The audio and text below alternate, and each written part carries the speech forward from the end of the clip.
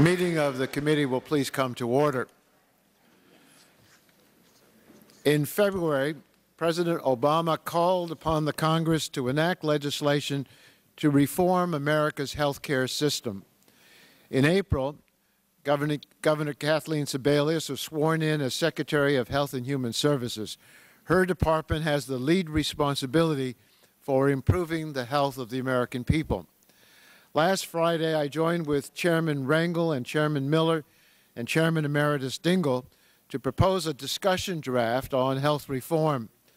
This morning, we have the honor of hearing Secretary Sebelius present the administration's views on the discussion draft.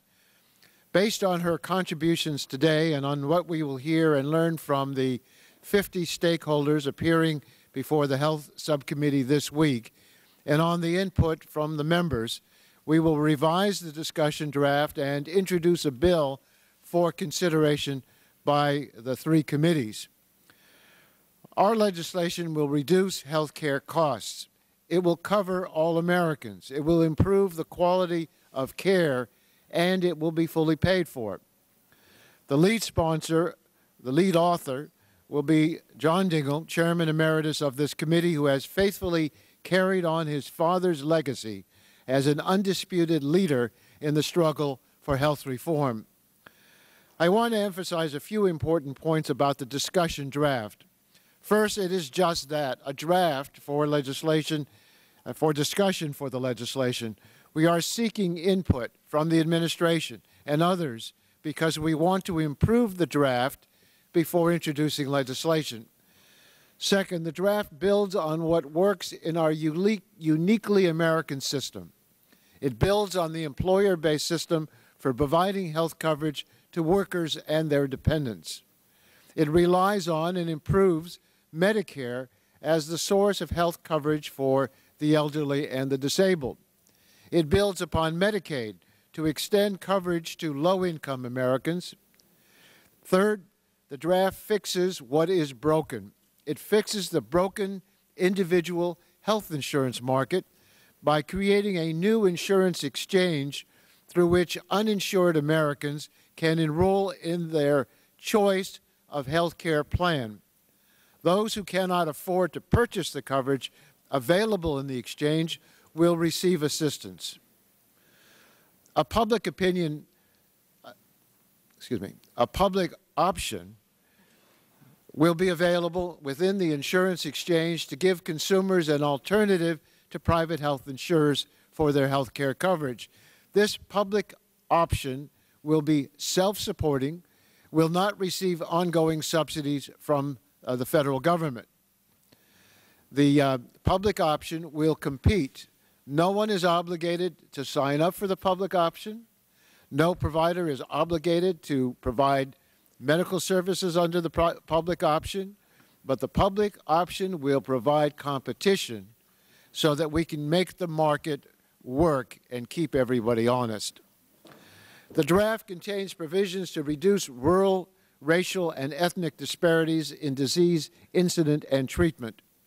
The draft fixes the broken Medicare physician payment system and prevents the irrational cuts that are scheduled under current law from going into effect.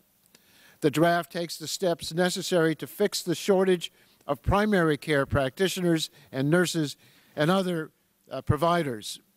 And finally, the draft ensures that people have a choice of doctors, choice of benefits packages, and choice among insurance plans. This approach builds on what works and fixes what's broken and makes sure that people have choices. It's pragmatic, and it will produce the results the nation's healthcare system so desperately needs: lower costs, broader coverage, and better quality. Today, we'll continue on a journey that began over 100 years ago to provide health insurance for all Americans. Some of our greatest presidents of the 20th century, Teddy Roosevelt, Franklin Roosevelt, and Harry Truman, were advocates for health insurance for all Americans. President Clinton fought hard for his administration's proposal.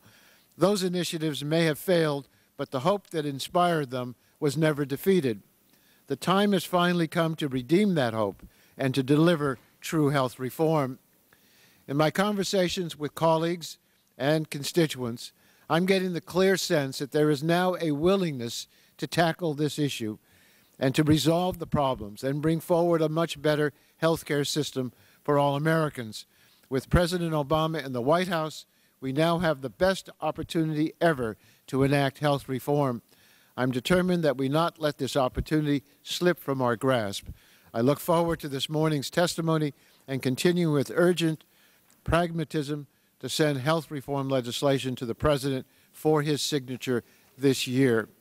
I want to recognize, for an opening statement, the ranking Republican member of the committee, Mr. Barton. Well, excuse me. Thank you, Mr. Chairman. You and I earlier this year attended several White House health care summits. At those summits, both in the large meetings and in the working group meetings, I said that the Republicans in the House and the Republicans on this committee were very ready and very willing to work with the President, with you and Mr. Pallone and other members of the majority to create a new health care system for America.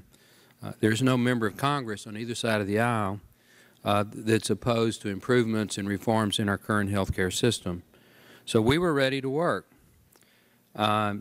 You told me repeatedly that you were ready to work with myself and the other Republicans. Having said that, actions speak louder than words. While you and I have held several meetings, personal meetings, and we held one meeting with Chairman Pallone and Ranking Member Deal of the subcommittee, we agreed to work together. The brown bag lunch that was supposed to occur because of that was scheduled and rescheduled. And finally, last week, we were supposed to have had it last Friday at noon, and we were called the afternoon before and said that that brown bag lunch on a bipartisan basis could not be scheduled because you were attending a press conference to unveil the Democratic health care bill. That's not bipartisanship. That's not inclusiveness. It sure made me feel like the young woman who was being wooed by a young man, and the young man kept promising to take her out on a date, and he finally called her up and said, well, I know we had a date tomorrow, but I can't do it because I'm getting married to somebody else. I guess there's some people that do both, but luckily you're not one of them and I'm not either. But it is what it is. So we now have a bill. We've got the Secretary of Health and Human Services here to probably wax eloquent in support of your bill. I haven't read her testimony, but I bet it's going to be supportive. The good news is we're going to have a series of hearings, and we will at some point in time go to markup. Hope springs eternal on our side that some of our ideas may yet be included. The bill in its current form, I have not read all 852 pages of it. I'm not going to fib about that. But I've seen summaries, and it's a massive government involvement in Americans' health care. It's hugely expensive. I've seen estimates as high as $3 trillion over 10 years. I'm told that the word shall is mentioned over 1,300 times. I'm told that there are 38 new mandates, that there are dozens of new bureaucracies. I listened to your opening statement, Mr. Chairman, and heard you say that nobody has to take the government plan who doesn't want it. That may well be true technically, but if you put so many mandates on private insurance that it becomes cost prohibitive, and if you raise the Medicaid eligibility to 400%, there are going to be millions of Americans that lose their coverage because the private businesses that offer it can't afford it, and then there are going to be millions of Americans who say, why should I pay a monthly premium of X dollars when I can go on Medicaid and pay little or nothing?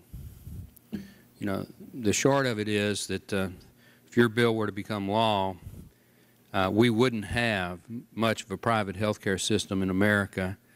within 10 to 20 years. So, put me down as undecided, Mr. Chairman. We will work with you.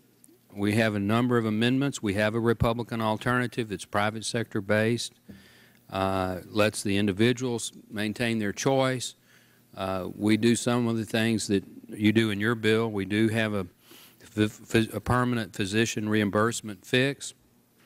We do have a tax credit, reimbursable tax credit for low-income Americans. But the big difference between the Republican bill and the Democratic proposal is that on the Republican side, we still believe in the marketplace. We don't have all the mandates.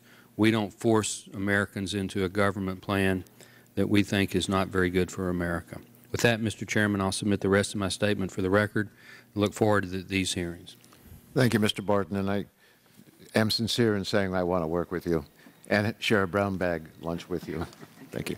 Now you've got your bill. I want to, and this bill is a draft, I want to recognize Mr. Dingell, the Chairman Emeritus of this committee, the champion of health care reform, and the man who will be the first name on the legislation that will produce health care reform. Mr. Dingell?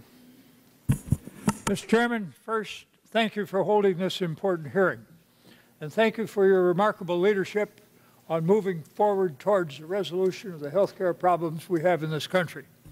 I want you to know that I'm grateful and proud, and I'm particularly appreciative of the kind words you said about my dad.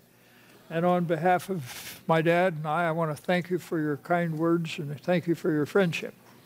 I also want to do something of a personal character here, and that is to welcome Secretary Sebelius to the committee. Your father was a valuable member of this committee and sat in this room for a number of years, and we were always proud to have him here. And your father-in-law was a valuable member of the House, as you will recall, and was a man who was much respected. So your coming is like coming home, and we hope you feel that way, Madam Secretary.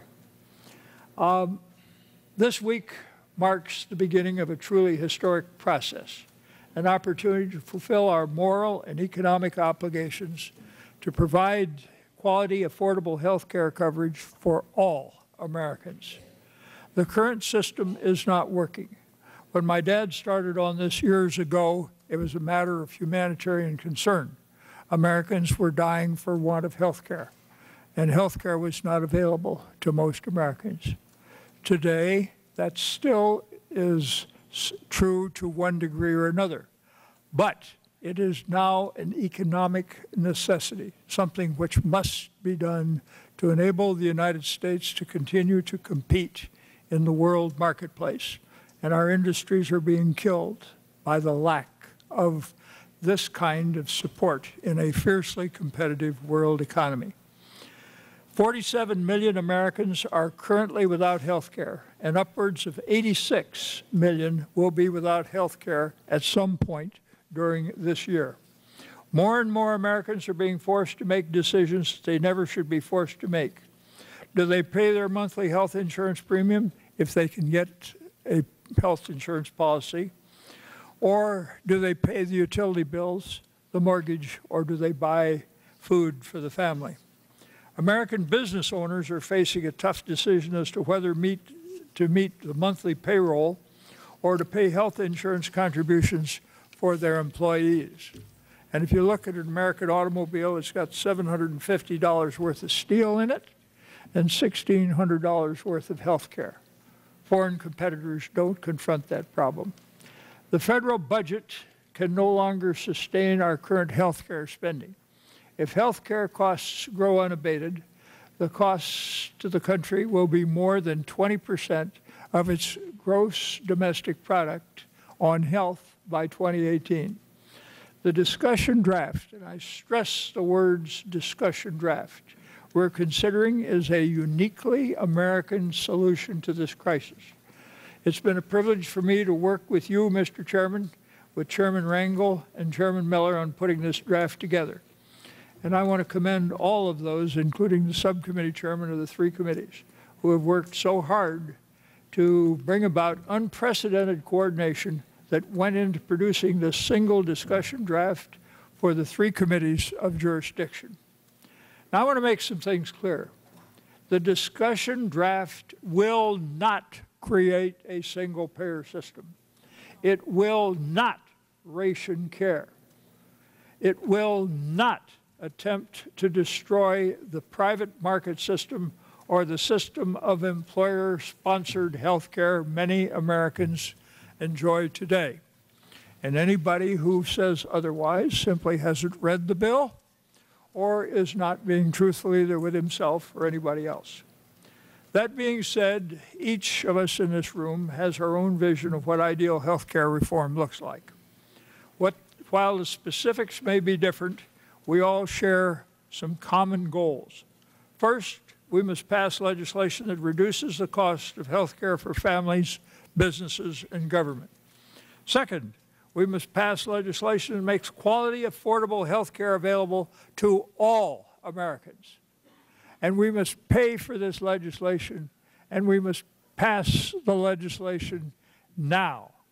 The choices we make over the coming months are going to be historically significant, and they will rank with the passage of Social Security and Medicare. If we are courageous and enact comprehensive health care reform, our product will meet the tests of history. And I would note, will rank, as I mentioned, with Medicare and with Social Security. Medicare was mentioned on the editorial page on Sunday of the New York Times, is only short of the flag in its popularity. If we are not courageous, we will have failed this generation and generations to come, and the country will suffer for it. I am certain this year we will pass comprehensive health care reform that will build on the existing system, keep intact that which is working in our system, and give people the peace of mind that no matter what life changes they face, they will always have access to health insurance. The American people deserve nothing less. Thank you, Mr. Chairman. Thank you very much, Mr. Dingell. I now want to recognize Mr. Deal. Mr. Plone, as the chairman of the subcommittee, gave his opening statement yesterday. Mr. Deal did not have that opportunity. And I want, by unanimous consent, that all members have an opportunity to submit a written statement, opening statement for the record. Mr. Deal for the last opening statement. Thank you, Mr. Chairman, and thank you for holding this hearing, a series of panels today and tomorrow. I want to welcome all of the witnesses who are joining us, especially express my appreciation and welcome to Dr. Todd Williamson, who's the president of the Georgia Medical Association. Certainly, as we consider this draft this week, hearing from these witnesses is important. Mr. Chairman, I think we've reached consensus that appropriate reforms are necessary, but we differ with respect to the right methods of reform, which will yield cost and higher quality savings, and the decisions that should be left to doctors and patients and not federal bureaucrats as they make choices about health care for our people.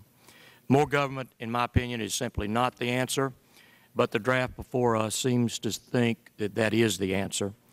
As far as the Republican views are concerned, we have seen thus far an attempt to approach health care reform in a bipartisan fashion has resulted in what we consider to be a partisan proposal, which refuses to address the concerns of members on our side of the aisle. Last Friday, we received an 852-page reform draft. That's merely one legislative day before the committee began its hearings. We are concerned about the cost. Congressional Budget Office has yet to weigh in on those costs. Early analysis by Mr. Steve Parente, who testified before our Health Subcommittee yesterday, scores the legislation at a whopping $3.5 trillion over the next decade. We need to come up with real solutions to improve health care that American families can afford. The promise of the Obama administration and the leadership here on the Hill has been that if you like what you have, then you can keep it. I believe that's simply a play on words, because if this draft does what I think it will do, it will destroy that private health insurance market and will ultimately lead to what I consider a one-size-fits-all government plan. If we focus on reforming the health care delivery system with the benefit of the American people in mind, then we should not focus our efforts on things that will destroy the private insurance market. I believe we should be encouraging physicians to enter into the field of medicine as the demand for health care related services will continue to grow. But with the proposal before us today, which benchmarks public plan reimbursements to Medicare, that in itself continues to drive providers out of the system. And I believe we will fall short of the objective that all of us share of having a system that encourages doctors to enter, it promotes physician-patient-driven decisions, and allows everyone to gain access to health care coverage. Mr. Chairman, we all agree that changes to our health care delivery system have the potential to yield significant savings and improvements in the efficiency of delivery of care, but we must ensure that reforms that we put into place promote competition and transparency. As we move forward, I hope we will get that CBO score. I think it's important to the deliberations that lie before us. And, Mr. Chairman, I want to reiterate again that those of us on our side of the aisle look forward to being able to work in a bipartisan fashion as we consider the potential for amendments that will obviously be suggested. Thanks again to our witness, our Secretary, and thanks to all the witnesses who will make up the panels that will follow. With that, I yield back. Thank you very much, Mr. Deal. Well, it's my pleasure to welcome Kathleen Sebelius to our committee for the first time as our nation's Secretary of Health and Human Services, and it's highly appropriate that your first testimony is on the reforming of the nation's health care system. That's the President's highest priority, and is a subject on which Secretary brings a unique breadth of experience, most recently as a two-term governor of Kansas, service for 8 years as Kansas State Insurance Commissioner, exceptionally valuable experience as we proceed with enacting and implementing health care reform, and before that, 8 years in the Kansas House of Representatives. Madam Secretary, I want to welcome you. We look forward to working with you and to your testimony today. Your full prepared statement will be in the record, and we'd like to recognize you to proceed as you see. But there's a button on the base of the mic, and be sure to pull it close enough to you. On would be good. Thank you, Chairman Waxman, Chairman Emeritus Dingell, Ranking Member Barton, Chairman Pallone, Ranking Member Deal. Thank you for this opportunity to join you for a critical conversation about health reform in America. As the Chairman Emeritus has already recognized, my father did serve on this committee, and he was here when Medicare was passed. So I feel privileged to be part of this historic conversation and delighted to have the chance to work with you on this critical issue. No question that your release of a discussion draft last week with your colleagues from Education and Labor and the Ways and Means Committees represents an historic moment in this debate.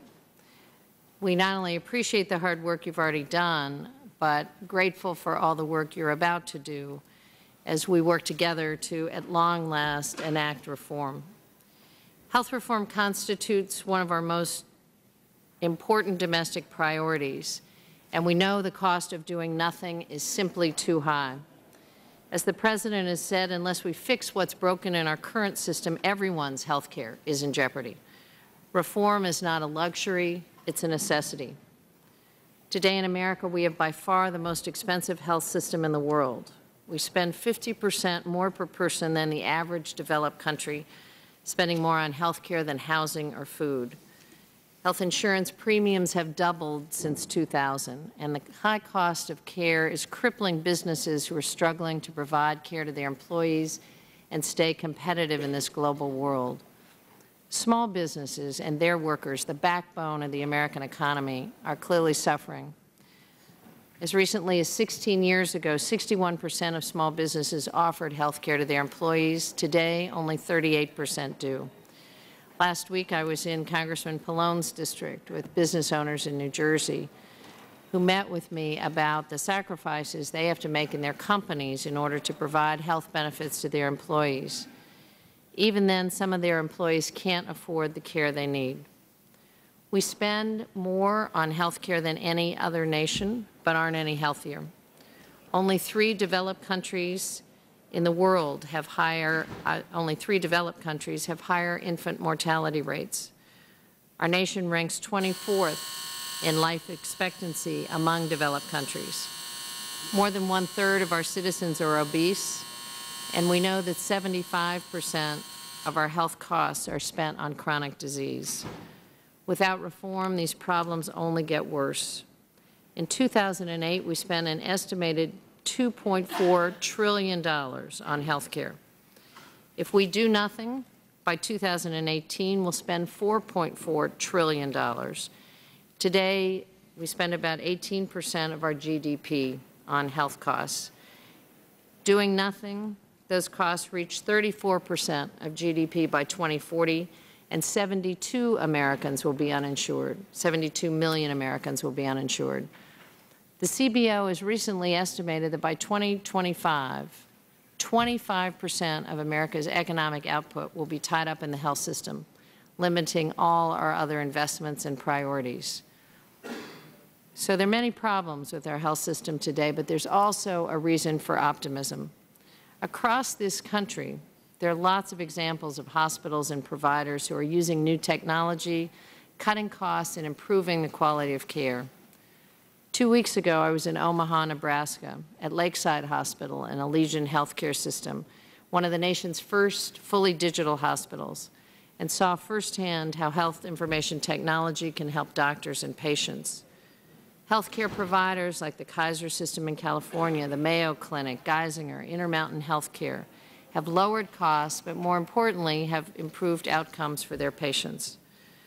I've spoken to community health center providers from Ohio, Tennessee, and Pennsylvania who've helped outline how health information technologies help them save resources and provide better care. Our challenge is how to take the best practices and spread them across the entire country.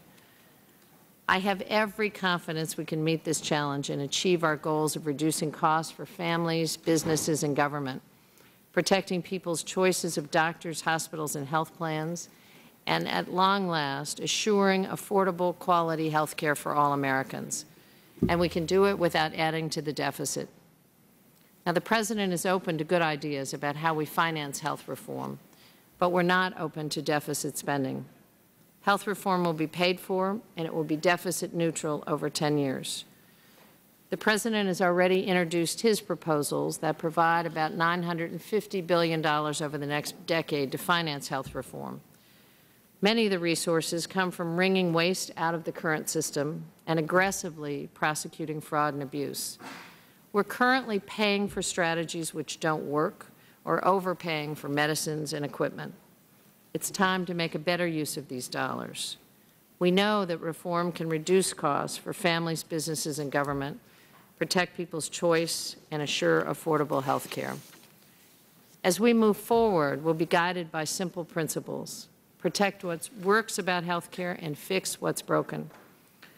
We've reviewed the key features of the Tri-Committee draft proposal, Mr. Chairman, from you and your House colleagues, and it's clear that you and your committee have embraced these principles. By creating a health exchange that will ensure numerous private insurance plan options, along with a public insurance option, the plan promotes choice and competition. By lowering health costs and providing premium credits, the plan makes health care affordable for all Americans. By investing in prevention and wellness initiatives, we help to prevent disease and illness and allow Americans to live longer, healthier lives. And with meaningful delivery system reforms, your policies offer lower cost yet higher quality health care. Under the plan you proposed, Americans will no longer have to worry about being denied care because of a pre-existing condition. They'll have easier access to tools that can help them prevent disease and stay healthy. Investments in primary care and underserved areas will improve all Americans' access to care. And the Medicaid reforms proposed in this bill have taken important steps to improve the critical safety net program, making it an income-based program and improving reimbursement for primary care. This discussion draft represents an historic step forward. And while we're still examining all the details, I agree with the President, who said this proposal represents a major step toward our goal of fixing what's broken about health care. We're building on what works. So, Mr. Chairman, I'm eager to work with this committee and your colleagues in the House and colleagues across the aisle in the Senate to deliver the reform we so desperately need. And I appreciate the opportunity to engage in this discussion and look forward to your questions. Thank you very much, Secretary Sebelius, for your testimony. I want to start off the questions period myself. This issue of the health care reform was part of the campaign that President Obama waged in order to be elected president. And if there's any issue for which he has a clear mandate, it's to work on this very issue. And he has made this his #1 domestic priority. And I want to underscore in questioning you some of the aspects of what he hopes to accomplish and what he wants us to do in this effort. Based on the President's approach, our draft, and it's just a draft, sets out a comprehensive approach to reform. It addresses prevention and wellness, the healthcare workforce, quality of care, broad-based shared responsibility, in dealing with the costs and coverage through insurance reforms, a new exchange for people to go to get their insurance, affordability credits, improvements in Medicaid, substantial savings and improvements in Medicare. Is this what the administration is committed to, or should we approach this in a more compartmentalized manner? Should we approach this in a comprehensive way? Well, Mr. Chairman, as you said, this was one of the key priorities of then Senator Obama and now President Obama, and he believes strongly that we can't fix the economy without fixing health care. And so a comprehensive approach to a reform of the system is what is required, and I think it's what this legislation addresses in many of its components. There's no question that you can't do just one thing at a time in order to have this system work for all Americans and fundamentally lower costs. There's no question that we can't continue on the cost curve that we're on right now. It is unsustainable and will not serve anyone well. Those who have health insurance now are a month, a year, 2 years away from not being able to afford the coverage they have.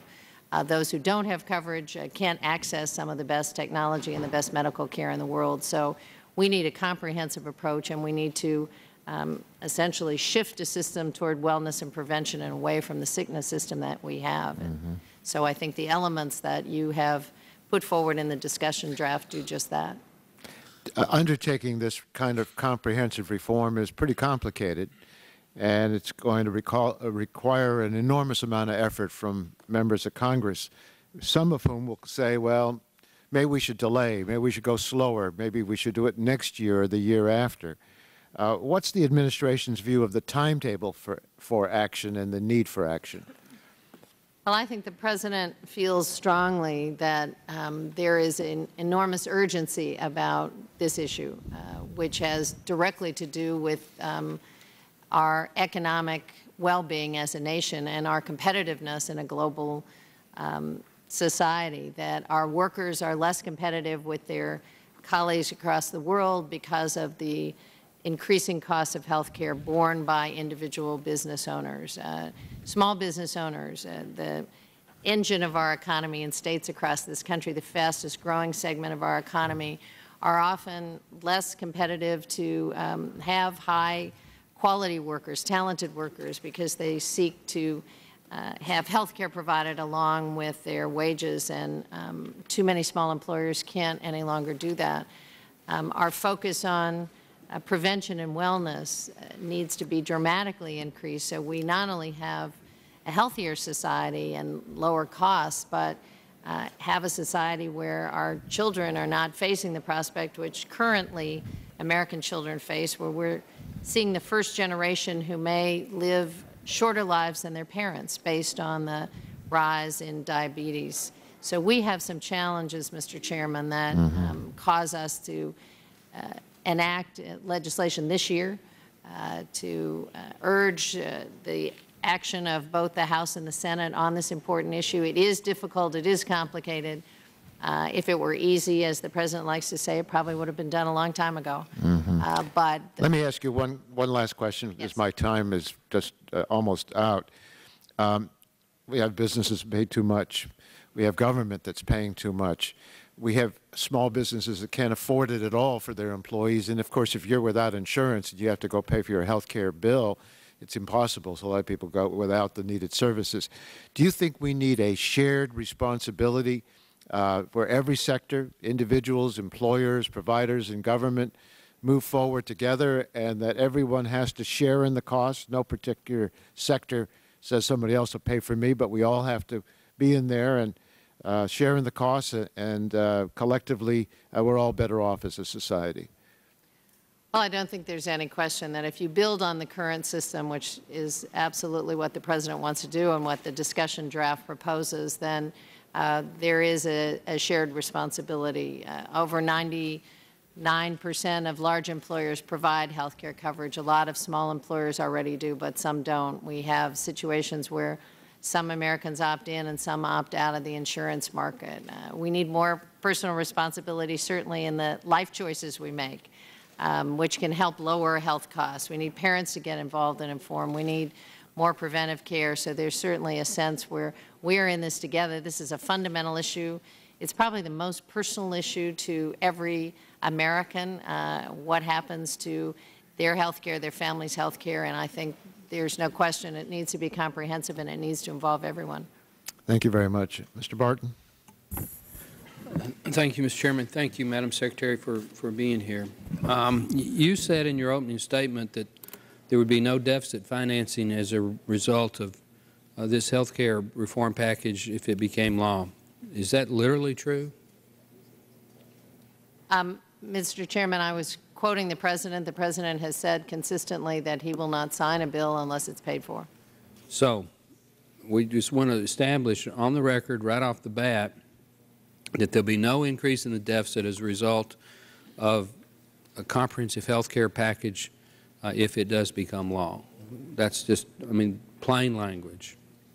That's what the President has stated as one of his top priorities. It will be paid for within the period. Let me walk through just one part of your program. It creates a new category of coverage under Medicaid at 133% of poverty, which will be 100% paid for by the federal government, no state match, for childless adults between the ages of 19 and 64. This one provision, if I understand it correctly, could add as many as 20 million Americans to the Medicaid program. Now, I don't know what the cost number is for coverage per person under Medicaid, so I just picked a number. And if my number's wrong, correct me. But I said $6,000 a year for insurance. That may be too high. But if you cover 20 million people at $6,000 per year, that's $120 billion right there per year. How do you pay for that? What are some of your pay-fors? Because in the bill, they're to be determined later. So give me an example of a pay-for that's $120 billion a year.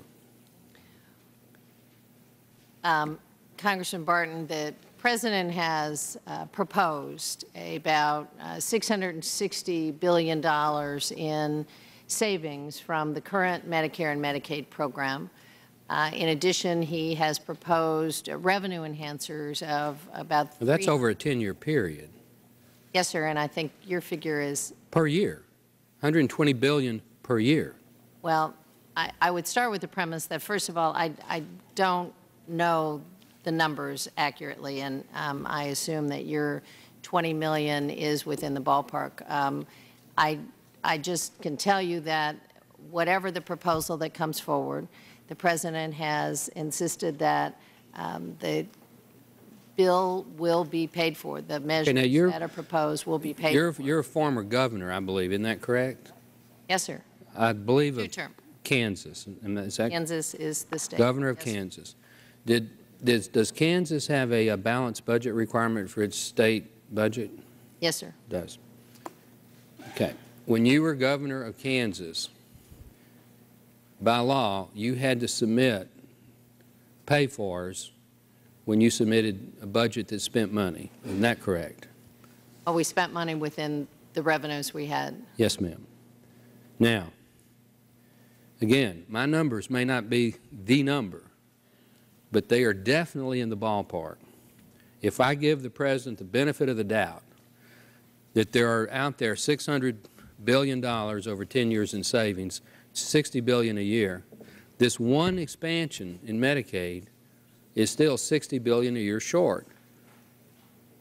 You're the Secretary of Health and Human Services. I assume you have had some interaction with Chairman Waxman and Chairman Rangel, Chairman Miller, in providing this draft bill.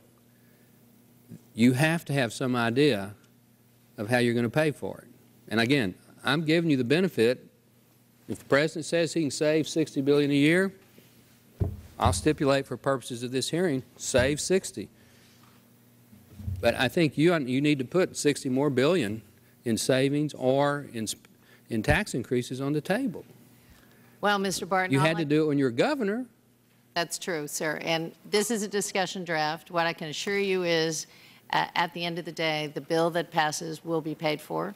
We will work closely with the chairman here in the House and the senators on the other side to come up with strategies to do just that. Well, shouldn't we tell them up front? We don't have a CBO score yet for this bill, nor a score for the various proposals that are in this bill. But at least But you've got to put on the table where you're going to get the money. I understand. It's not a box of chocolates. You don't know what you're going to get. You just pull it out. Oh, there's $60 billion, whatever. Well, Mr. Chairman, my time has expired, but I think we've established a basic point. I mean, it's a good thing if you're going to have no deficit financing. I commend the President for that. But it's a bad thing if you don't shoot straight with the American people where you're going to get the money. And nobody says that we're going to be able to save money to pay for these huge expansions, totally by savings, pay for these huge expansions. I just pointed out one part of the bill, and already we're at least, in my numbers, $60 billion per year short. Thank you, Mr. Chairman. Thank you, Mr. Barton. Mr. Dingell? Mr. Chairman, I thank you. Madam Secretary, again, welcome. My questions will, I hope, evoke a yes or no answer. Would it be appropriate to state that the Tri-Committee discussion draft was released last week aligns with the health reform principles the President has outlined earlier this year? Yes or no? Yes, sir. Now, Madam Secretary, there's been quite a bit of discussion about the inclusion of a public health insurance option in the reform legislation. Does President Obama support the inclusion of a public health option in the reform legislation? Yes, he does. Madam Secretary, hospitals and doctors are not required to participate in the public option. Is that correct? That's correct. Premiums and co-payments under that part of the proposal will cover the claims, will they not? I'm sorry, sir, I didn't. I said premiums and co-payments under the public option will cover the costs. That's my understanding. The public option must adhere to the same rules and regulations as all other plans. That's correct. The public option will be administered by a separate agency from the one that runs the exchange. That's the way the draft is written. The public option will offer the same minimum benefit design as all other plans in the exchange. Yes, a level playing field. Individuals and families will be permitted to apply subsidies towards both public and private plans in equal fashion. Yes, sir. And I apologize to you, Madam Secretary, but we've got a lot of business to do here, and I hope I'm not being discourteous. Madam Secretary, there has been justified concern over the consolidation of the health insurance market and the impact it has on health insurance claims. According to the American Medical Association, 94% of the insurance markets in the United States are now highly concentrated. This has decreased the amount of competition, and this is a major cause of spiraling health concerns. Yes or no? There is a monopoly in much of the country in the private insurance market, yes. Now, this is a serious concern then. How does the public plan address this concern? And this is not yes or no. I appreciate that. I think what the public option within the marketplace, within the new health exchange does is use market principles, competition and choice, to lower costs and provide consumers a choice of plans. So I think that the public option, absent a public option in many areas in the country, 2/3 of my state, for instance, in states around this country, there would be only one choice, which is not terribly effective in terms of holding costs down and certainly does not provide consumer choice of a side-by-side plan, which is why states in state employee plans create public options standing side-by-side with private, why many states have done that in the children's insurance program, side-by-side options to give choice and provide some competition. Now, Madam Secretary, as a former governor and a former insurance commissioner, you were able to speak to this question. State insurance regulators are not able to regulate except as regard solvency of the insurance companies. Is that not correct? Sir, they can regulate solvency and also have some cost regulation, but frequently if there is no choice in the market, cost regulation is almost irrelevant.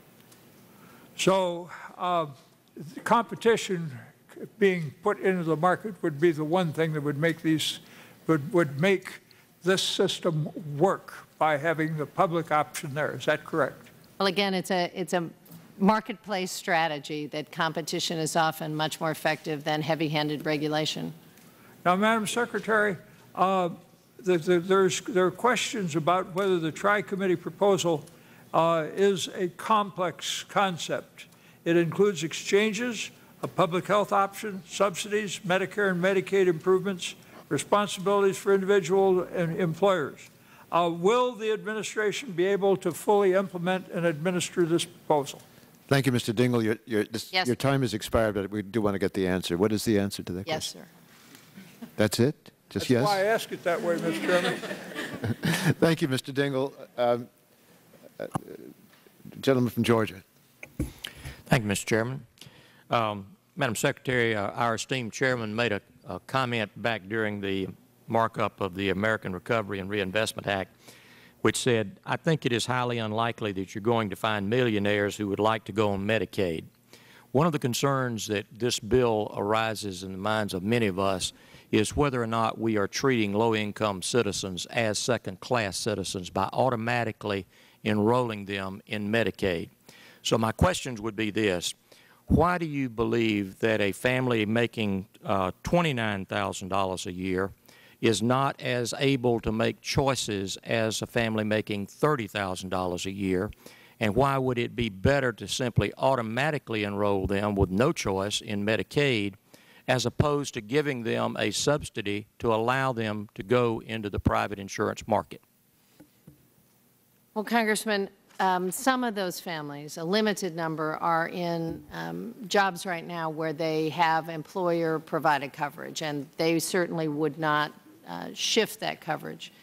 But a large number, particularly of not families but single adults who are at the 100% or below the poverty line, who are making often a very small amount of money, have no coverage at all. They are uninsured and find themselves not in an ownership capacity. So I think the committee's look at expanding Medicaid to 100%, 133%, I'm sorry, also follows the experience of many states that have already done that and found that the most effective strategy to expand coverage. It is a larger market.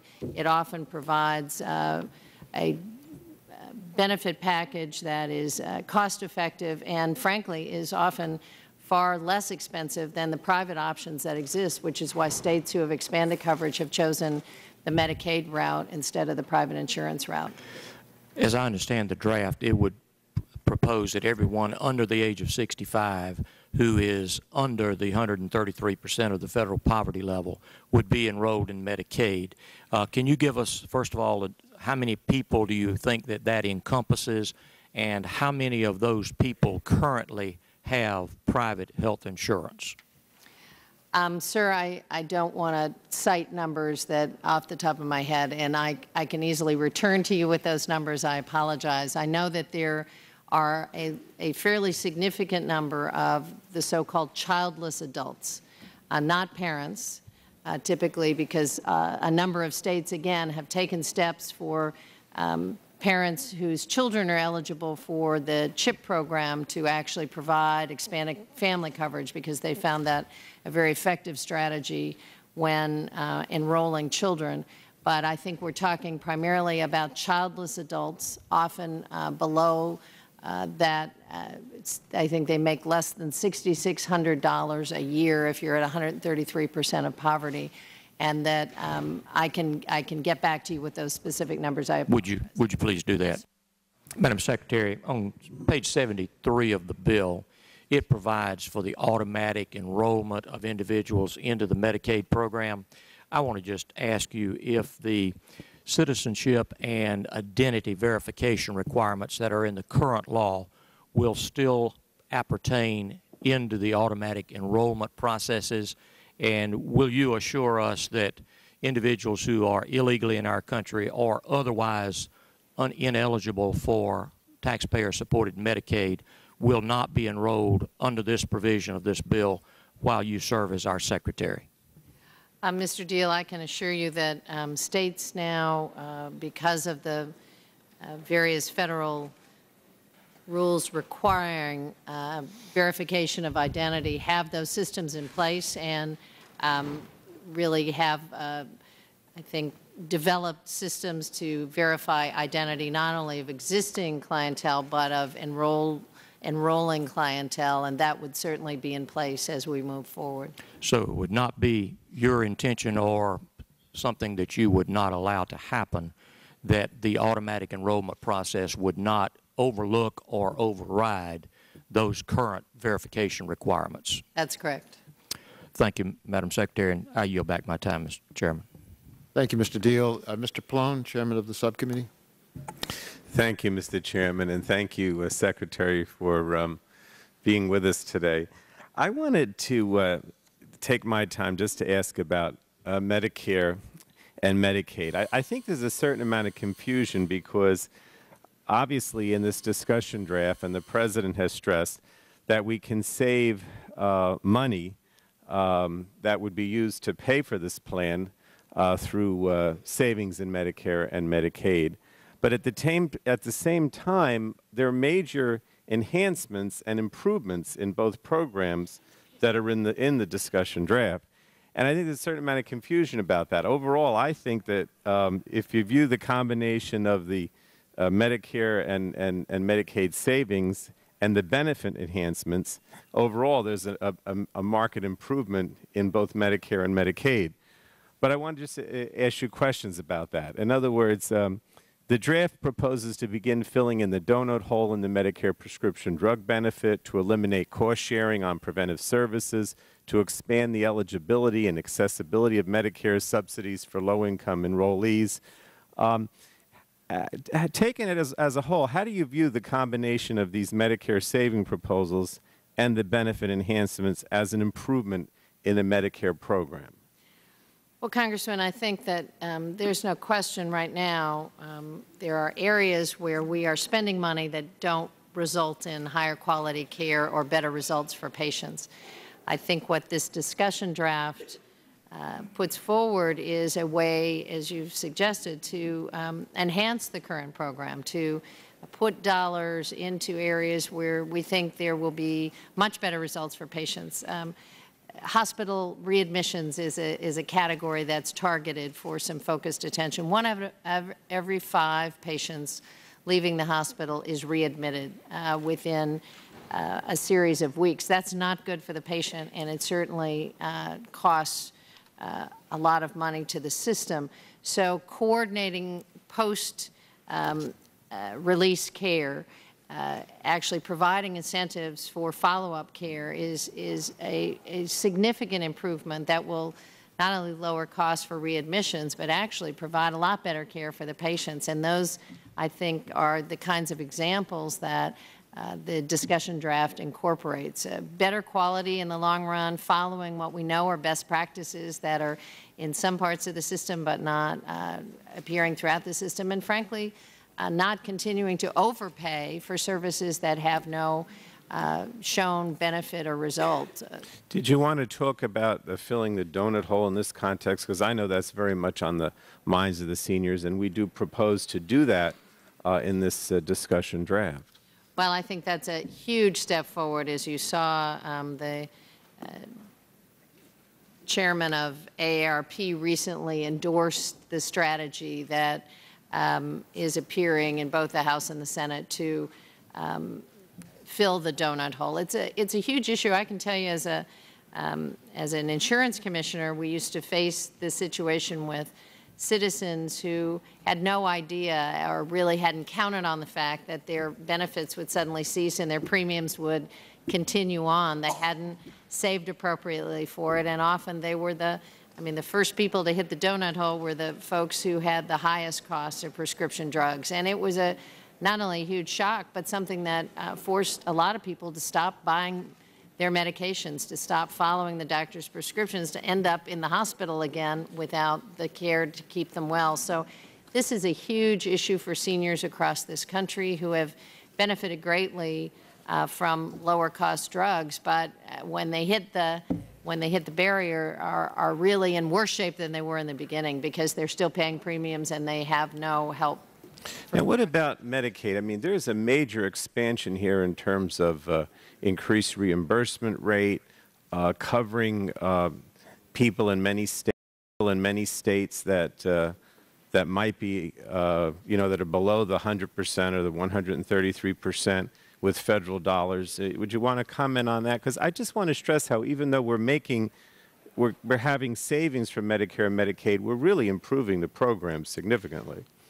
Well, there's, again, a lot of the conversation with providers, at least in my home state, was not really focused on Medicare, which is often a very popular program, but on Medicaid, which often under-reimburses doctors and particularly primary care and family providers. So enhanced reimbursement for primary care, I think, is a huge step forward. And frankly, having a situation where if you are an adult or a family below 133% of poverty, wherever you go, you would have the same benefits. If you move across the state line, if you need to travel with your family elsewhere, you would have similar benefits, the kind of portability that currently is not available to a lot of people because the benefits change state at a time. So that is a significant step forward. And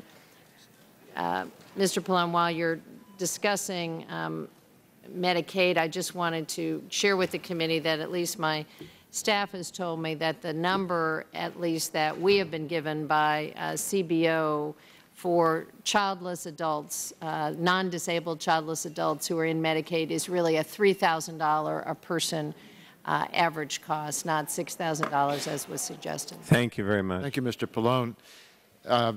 I want to now recognize Mr. Whitfield, but I do want to announce to members there is, pending on the House floor, a Republican motion to adjourn.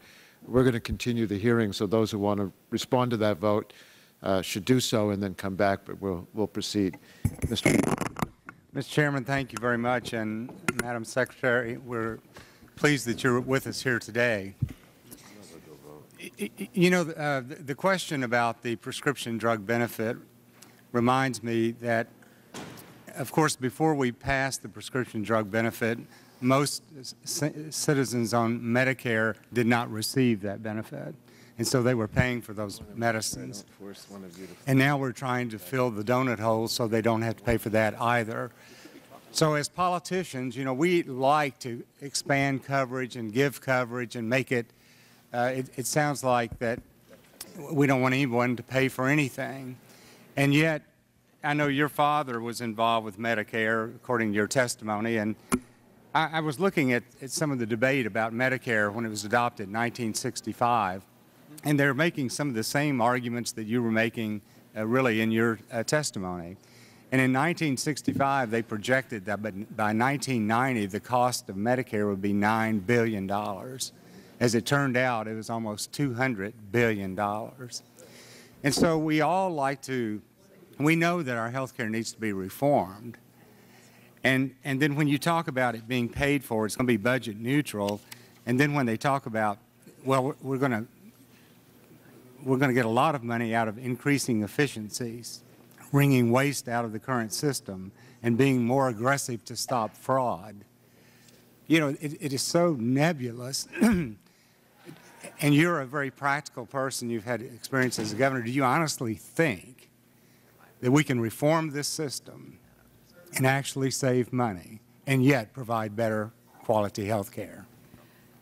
Congressman, I do, and I do so not based on some hypothetical situation, but based on visiting health systems throughout this country, in the middle of the country, and the coast, that do just that, who have higher quality outcomes time in and time out for their patients, who have used technology and the provider protocol provided to make sure that the results are better each and every time, and who lower costs. I've seen it in systems around the country, and I'm absolutely confident that we can do it throughout the United States. Well, I'm glad you're confident, but, you know, I really am skeptical about it. I hope you're right. But when we talk about being budget neutral, or budget neutral, that's good for the government, and of course the taxpayers pay for the government. But then this bill has a pay or play mandate on employers, requiring them to provide a minimum benefit as established by the Health Benefits Advisory Council of 8% of wages paid. So there's a mandate there for small business people to pay 8% of wages to provide a benefit defined by a commission that's established in this bill. So for these small business people, I mean, if someone has wages, they're paying $500,000 a year, that's going to cost them $40,000. Now, are you concerned about the ability of small businesses to be able to continue to be competitive and provide jobs for the employees and pay this as well? Well, absolutely. I'm concerned about the competitiveness of our small business owners, and I think healthcare costs are one of the areas that is a huge challenge for every small business owner I talk to. They can't get great employees without offering health benefits. They're priced out of the market.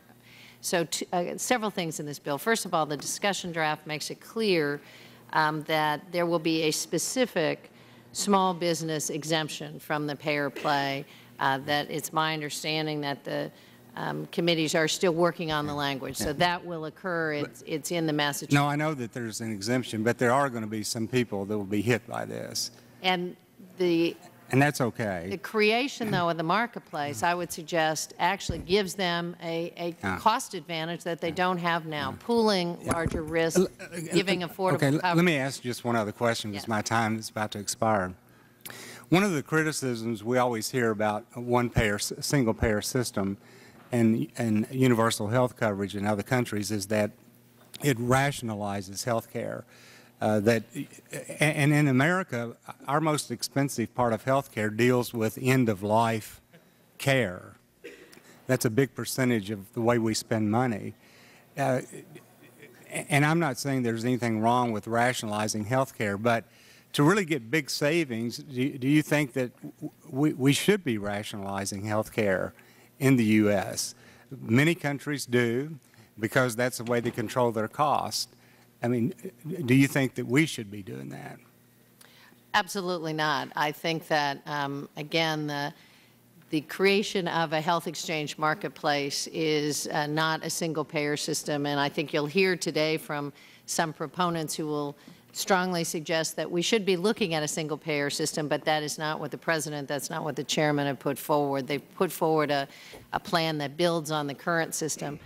Rationing care, frankly, is something that happens each and every day under our current system, and it's often done by private insurers who get between a doctor and their patient and decide which practices can be met, which procedures can be paid for, what prescriptions. I think this is an opportunity really to make sure we have more patient-centered care, that we follow the protocols that work. Thank you, Mr. Chairman. Thank you, Mr. Whitfield. Mr. Markey? Thank you, Mr. Chairman, very much. Last year, Madam Secretary, I introduced legislation with then Congressman Rahm Emanuel and Congressman Chris Smith from New Jersey called the Independence at Home Act. And the bill created a Medicare pilot project focused on improving the coordination of care and reducing costs for the most vulnerable Medicare beneficiaries, those with multiple severe chronic conditions such as Alzheimer's, ALS, Parkinson's, and other complex debilitating diseases, who also need help with 2 or more activities of daily living, such as dressing, feeding, etc. CBO has reported that 5% of Medicare beneficiaries account for 43% of overall Medicare spending, and CMS has noted that approximately 20% of Medicare beneficiaries with 5 or more chronic conditions account for 66% of program spending. Could you talk a little bit about how we can focus on those Medicare beneficiaries with multiple chronic diseases, and how perhaps a program like that, focusing on home and better coordination, can help to reduce the costs? Well, we have not only the demonstration that you are responsible for, but I think a number of projects underway looking at coordinating care, particularly for the vulnerable, high-cost individuals. And certainly having an opportunity to do that in a home base instead of a hospital-based service is not only better for the patient, but may provide some enhanced cost savings. So we are eager to work with you, Mr. Markey, to continue to figure out better ways to not only coordinate care for individuals who suffer from various chronic diseases and have ongoing underlying conditions, but also to make it a more patient-centered system, which would lead us to more home care delivery. Okay. So in terms of home-based programs for the beneficiary population, do you see a shifting in that direction to make sure that, that we try to reduce costs by trying to stabilize these people at home? Well, as you know, there is a lot of effort underway, and a lot of it has been at the state basis, and I'm hoping that with health reform we can have a real collaborative partnership on rebalancing care, both not only trying to prevent hospitalizations before they occur and provide care at home, but also the nursing home. A number of the patients that you're describing often end up in a nursing home setting because they don't have access to the wraparound services that they need. So we would like to enhance that sort of home-based care, the care that really allows people to not only be more independent, but also at a lower cost than in a hospital or a nursing home. Our bill also would enable teams of primary care doctors, NPs, pharmacists, and other care providers to form an organization to contract with HHS to provide services to these chronically ill beneficiaries in their homes as part of a 3-year demonstrations. The organizations would be required to achieve savings of at least 5% compared to what these beneficiaries would cost if they were served by these coordinated care organizations. If they don't, they must repay Medicare. If they achieve more than 5%, they can keep 80% of these savings, with 20% of the savings returned to Medicare. Do you think that makes any sense, to have cost savings sharing that, as a system that we could construct in the country? Well, I certainly support the notion of beginning to pay for outcomes and not for contact. Too much of the Medicare system is driven right now by the number of times a provider touches a patient, not necessarily what happens at the end of the day. So the system you described, which not only would provide for a coordinated strategy, which is really what we need to occur throughout the country, but also save money, it makes sense to provide those incentives to providers. Great. Thank you for your service. Sure. Thank you for being here. Thank you, Mr. Markey. Ms. Christensen? Thank you, Mr. Chairman. And I guess there is some benefit, I guess, at least in this instance, to being a delegate and not having to go to vote. Welcome, Madam Secretary. It's good to see you. Last week we had some very good conversations on health disparities, but I note that, at least in reading your testimony, because I had to step out both in the Senate and here, there was very little, if any, reference made to this very important issue that by itself results in close to 100,000 premature preventable deaths every year. So I hope that you'll work to ensure that your entire department is very sensitive to this critical issue, and that the Office of Minority Health, and in particular the Office of the National Center for Minority and Health Disparity Research, will be elevated to an institute that's very critical to achieving the goals of eliminating health disparities. The bill directs that a national prevention and wellness strategy initiative be in place, and you'll be responsible for identifying the key health and healthcare disparities. Could you discuss briefly how you plan to fulfill this requirement and ensure that all areas of concern be identified, and how will the Agency for Healthcare Quality and Research be involved, since they've been doing national health disparity reports for the last 5 years? Well, as I shared with you, Congresswoman, last week,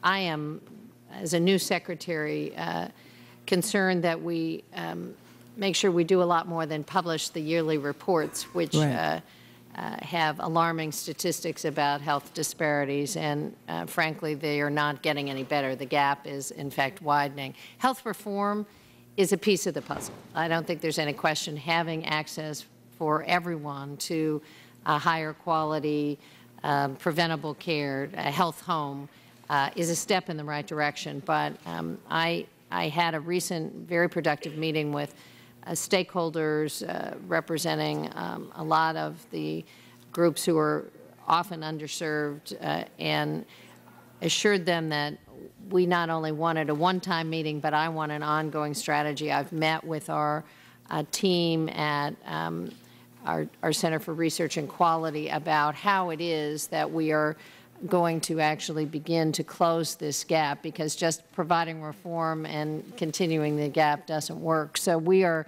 aggressively taking on not only what has been already reported as effective strategies, but want the new team to be particularly focused on the issue of great concern to you and to me. I have another issue of great concern that really relates to territories. In your testimony, you said that reform is not a luxury, it's a necessity, and I definitely agree with that. And because it's a necessity, I think that certain issues like equitable coverage for all Americans should not really be held hostage to cost, and we discussed that a lot at the hearing yesterday. That said, I'm interested in hearing your thoughts about the treatment of the U.S. territories in the current draft. We've been working for years to remove the Medicaid cap. The bill, while it does provide additional funding to the territories, does not move us in that direction at all, and we're not eligible for subsidies. So to me, it makes it far less possible for men and women, American citizens, legal residents living in the territories to achieve the benefits that this bill will provide for the rest of Americans. So I'd like to hear your thoughts on that. Well, Congressman, I would like to provide an opportunity for you to have that discussion with me and our staff, and really would like to work with you as this process. This is a work in progress. It is. And it is a discussion draft, and I would just like to work with you to see how we can help enhance the areas that you've identified as problematic. Thank you. Thank you, Mr. Chairman. Thank you very much, Ms. Christensen. Mr. Stearns. Thank you, Mr. Chairman. Madam Secretary, I note that you earlier said that with the donut hole that the benefits stop and the payment continues, but of course you understand that's for a small amount of time till they get above a certain amount, and then almost 100% of their benefits are paid for. I think you understand that, so it's not proper to say that their benefits stop, because their benefits... Well, they stop for a substantial period of time, Well, depending on how fast you buy drugs. Yeah, but anyway, I have two questions, Madam Secretary. The President has indicated that he said, quote, if you like your health care plan, you'll be able to keep your health care plan, period. No one will take it away from you, no matter what.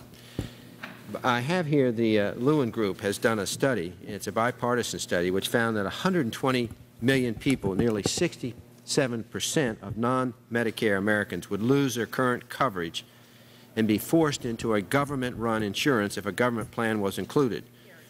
Do you have any evidence that if a government plan is offered, that 120 million people will be able to keep their current insurance?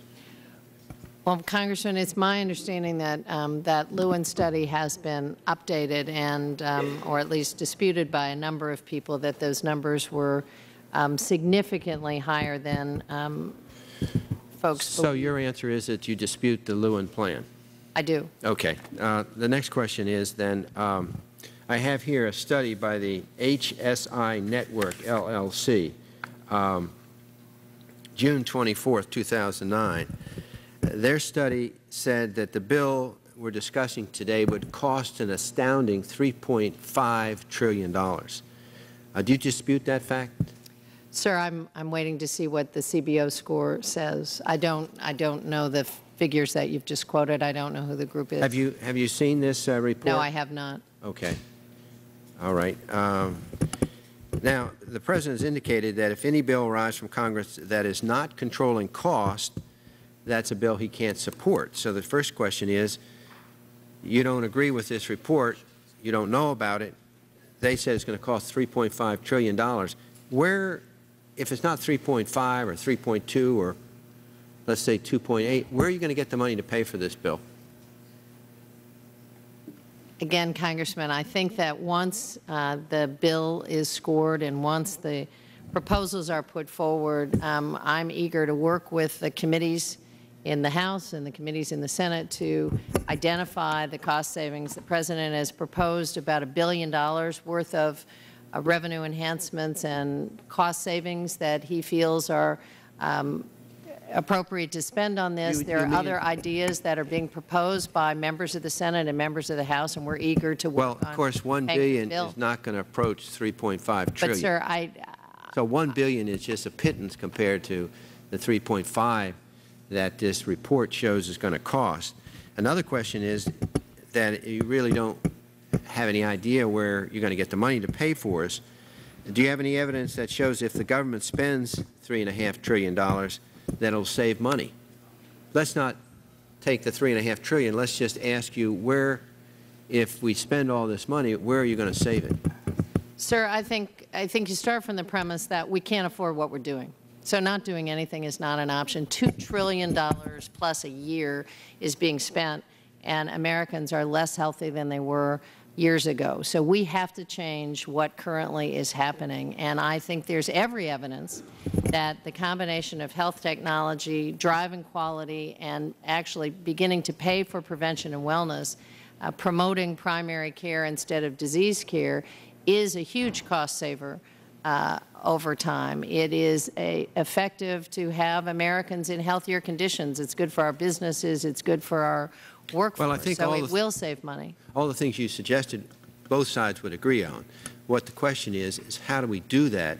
How to reform the system so that there's universal access, universal affordability, but at the same time, we don't have a government program that's going to cost $3.5 trillion that's not paid for, with no statistics to show that it's going to save money. There could be an alternative suggestion, and I just suggest, Madam Secretary, that you read the HSI Network LLC report that came out and go back with the latest report from the Lewin Group. And I think certainly before you come up here, you should have some answer how you're going to pay for this. And with that, I yield back. Thank you, Mr. Stearns. Mr. Gett. Thank you very much, Mr. Chairman. Madam Secretary, one area that I've been working extensively with Chairman Waxman and also Senators Rockefeller and Whitehouse on is legislation that would strengthen the federal health care quality infrastructure in order to identify and track key health indicators, as well as to develop and implement new science across the states. What this bill does that we introduced would establish national priorities for health care quality, and it specifies that pediatric health care quality is one of the first. And a lot of this legislation has now been incorporated in the discussion draft that we're talking about today. But the draft bill also contains a provision that requires the director of the Agency for Healthcare Research and Quality to work with you as Secretary to develop quality measures for the delivery of health care services in the United States. And I think this is an important requirement, but I'm worried about the implications for pediatric health care quality measures, because even though the discussion draft requires the measures to be designed to assess the delivery of health care services to individuals regardless of age, the section is funded with Medicare dollars.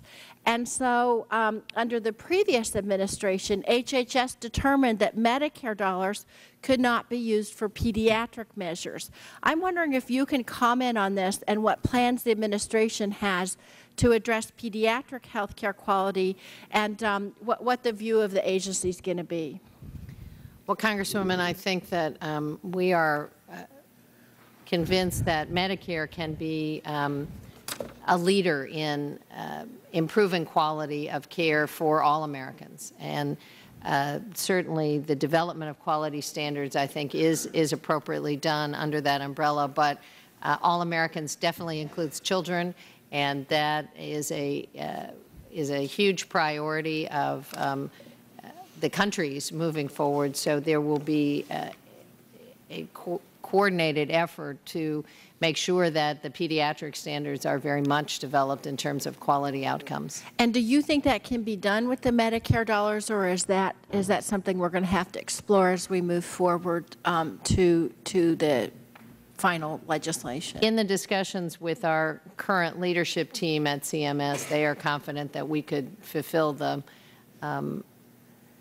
mandate that's in the bill right now to develop standards, including pediatric standards. Okay, because I know you recognize the medical establishment, and of course our icon who was here, Marian Wright Edelman, yesterday.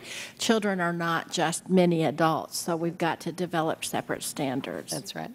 I wonder if you can talk for a minute about the administration's view on the Title VII health workforce dollars that are included in the discussion draft. Well, I think as you look toward the future of a reformed health system, workforce issues are hugely important. And I think that a step was taken, a significant step in the Stimulus Act of beginning to fund the pipeline of critical health care workers, doctors, mental health providers, nurse practitioners, additional nursing staff. And this discussion draft, I think, takes that to the next chapter, which recognizes not only a shift in incentives for doctors to focus on primary care, but also has enhanced workforce capacity, again, with a whole series of initiatives that would provide for more health care providers in more parts of the country. Thank you. One last question. One of the provisions I was really pleased to have included in the discussion draft was the idea of auto-enrollment at birth for children whose parents don't have insurance plans to put those babies in, and then 12-month continuous eligibility for children. I'm wondering if you can comment on the administration's position on that kind of auto-enrollment. Well, I think it's been shown that the enrollment efforts vary from state to state often, and some still require a face-to-face visit. Others have various complicated forms. So what's been proven as best practices, I think, is an easier presumptive enrollment when kids show up at the hospital. Certainly auto-enrollment at the time of birth would facilitate including children in the system and make sure they get a healthy start on life. So I think that's a big step forward. Thank you. Thank you very much, Mr. Chairman. Thank you, Mr. Gatt. Mr. Boyer? Thank you very much. Madam Secretary, what type of revenue enhancers have been discussed? Well, at this point, Congressman, the President has proposed a return to the itemized deduction that was present in the days of Ronald Reagan, and feels that that would be an appropriate way to raise additional revenues. How much? About how much revenue would that raise?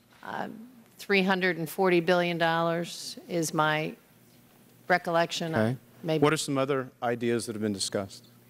That's the revenue enhancer that the President has proposed. That's $340 billion. What else? That's the revenue enhancer that the President has discussed. He's also proposed over $660 billion worth of savings.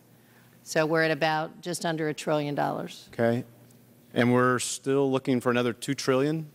Sir, I don't know. I have never had anybody discuss a $3 trillion bill, so I'm not really prepared to talk about a $3 trillion bill. I don't think there's a score on this bill. It's my understanding. Going to the itemized deduction, could you talk about that just a little bit further? Who would that impact? It would impact basically the wealthiest Americans who currently are paying a different level of tax rate on their itemized deduction than middle-income Americans, and it would again. And you're set. That would be set at what adjusted gross income level would that be set? Pardon me? At what adjusted gross income level would that be set? In other words, you're either going to deny additional itemized deductions. Is that what you're discussing? It just readjusts the rate. They continue so to the impact, itemize deduction. The highest income Americans. If an American family making $80,000 and no, sir. It's my understanding that it's over $200,000 the last time I saw the proposal, but that could have changed. At $200,000. Would pay what happened? But then what happened to the President's promise and assurance to the American people that he would not increase taxes on anyone making below $250,000? Aren't you going to set $250,000? Otherwise, he breaks his promise to the American people. Sir, he's put forward this proposal, and he's eager for Congress to talk about it. He thinks this is a way to raise revenue for. So it's okay for him to promise one thing to the American people and do another, just like what George Bush did. I won't increase taxes, and he did it anyway. So that's what your boss is proposing. Did you say to remind your boss, wait a minute, I'm your cabinet secretary, I'm responsible for this? Do you realize you're about to break your promise to the American people if you do this? I did not say that to the President. What did you say to the President? What did you advise the President? I told him I was eager to help him pass health reform, and I was eager to help fulfill his commitment that it would be paid for within the period of time that the bill proposes, over a decade. I think that's a fair promise to the American people, that it won't increase the deficit. And I'm eager to work with you, sir, to help Medicaid plans. Medicaid, when you were governor and as a commissioner, Medicaid, states get a grade with regard to the administration of Medicaid by the states. What was your grade when you were the commissioner and governor with regard to the administration of the Medicaid plan? Pardon? I don't. Who's grading me? I don't know what you're talking about, but I mean, I guess the people of Kansas thought I got a pretty good grade because I got reelected as insurance commissioner and as governor. Okay. Well, you got a D. Maybe you thought that was good and that was acceptable. I'm only concerned that if you think that a D is good and it's acceptable and you're glib about it here today, Madam Secretary. Gentlemen, I don't know what you're talking about. Gentlemen, yield. Who graded? No, I'm not going to yield. The question I have here is if we're going to say unto our states that the federal government will pick up an additional cost on Medicaid, aren't we sending a signal unto the states that if the federal government is going to pick up additional costs, that they don't have to be as concerned and cost conscious? Should I worry about that? Well, I would say that the bulk of the Medicaid beneficiaries will still have a very significant state share, and I don't know any governor in the country who is not concerned about the cost of Medicaid. One of the other things that does concern me, though, is with regard to doctors. You say that everyone will be guaranteed their choice of their doctor, yet when we're going to have some shifting that, in fact, will occur, and that, in fact, is recognized. So an individual who likes going to their doctor, now all of a sudden their plan may not be, their doctor may say, I'm not going to participate in the government option. Then they lose their choice of doctor. Would that be correct under this plan? Gentleman's Only time if the has individual expired. chooses the public option. Say again? Only if that individual chooses the public option. Right. Then they lose their choice of doctor. Well, If the that's the doctor does not individual's participate. choice. Doctors would not be mandated to be in the program. That's correct. And that's true of private insurance as well. That's true. Okay. Gentleman's time has expired. Ms. Capps? Welcome, Madam Secretary, and thank you very much for being here today and for your testimony. Just want to make one brief comment about a population, about a group of people being discussed earlier in the conversation, those who will be covered, the childless adults who would be covered under Medicaid in this legislation with the cost amount you're being asked about it. It's not as though these are folks that we're not paying for already and the kind of health care they receive currently, which is most often way expensive and inappropriate for their health needs, no prevention and so forth. I think that needs to be part of the discussion. But my questions to you have to do with the part of the country you come from, Kansas, as well as part of my district, which is rural America, and some of the barriers to care there. But first I want to take advantage of your expertise as insurance commissioner for a state and have you share with us briefly about some of the types of reforms that are needed to improve our current insurance market.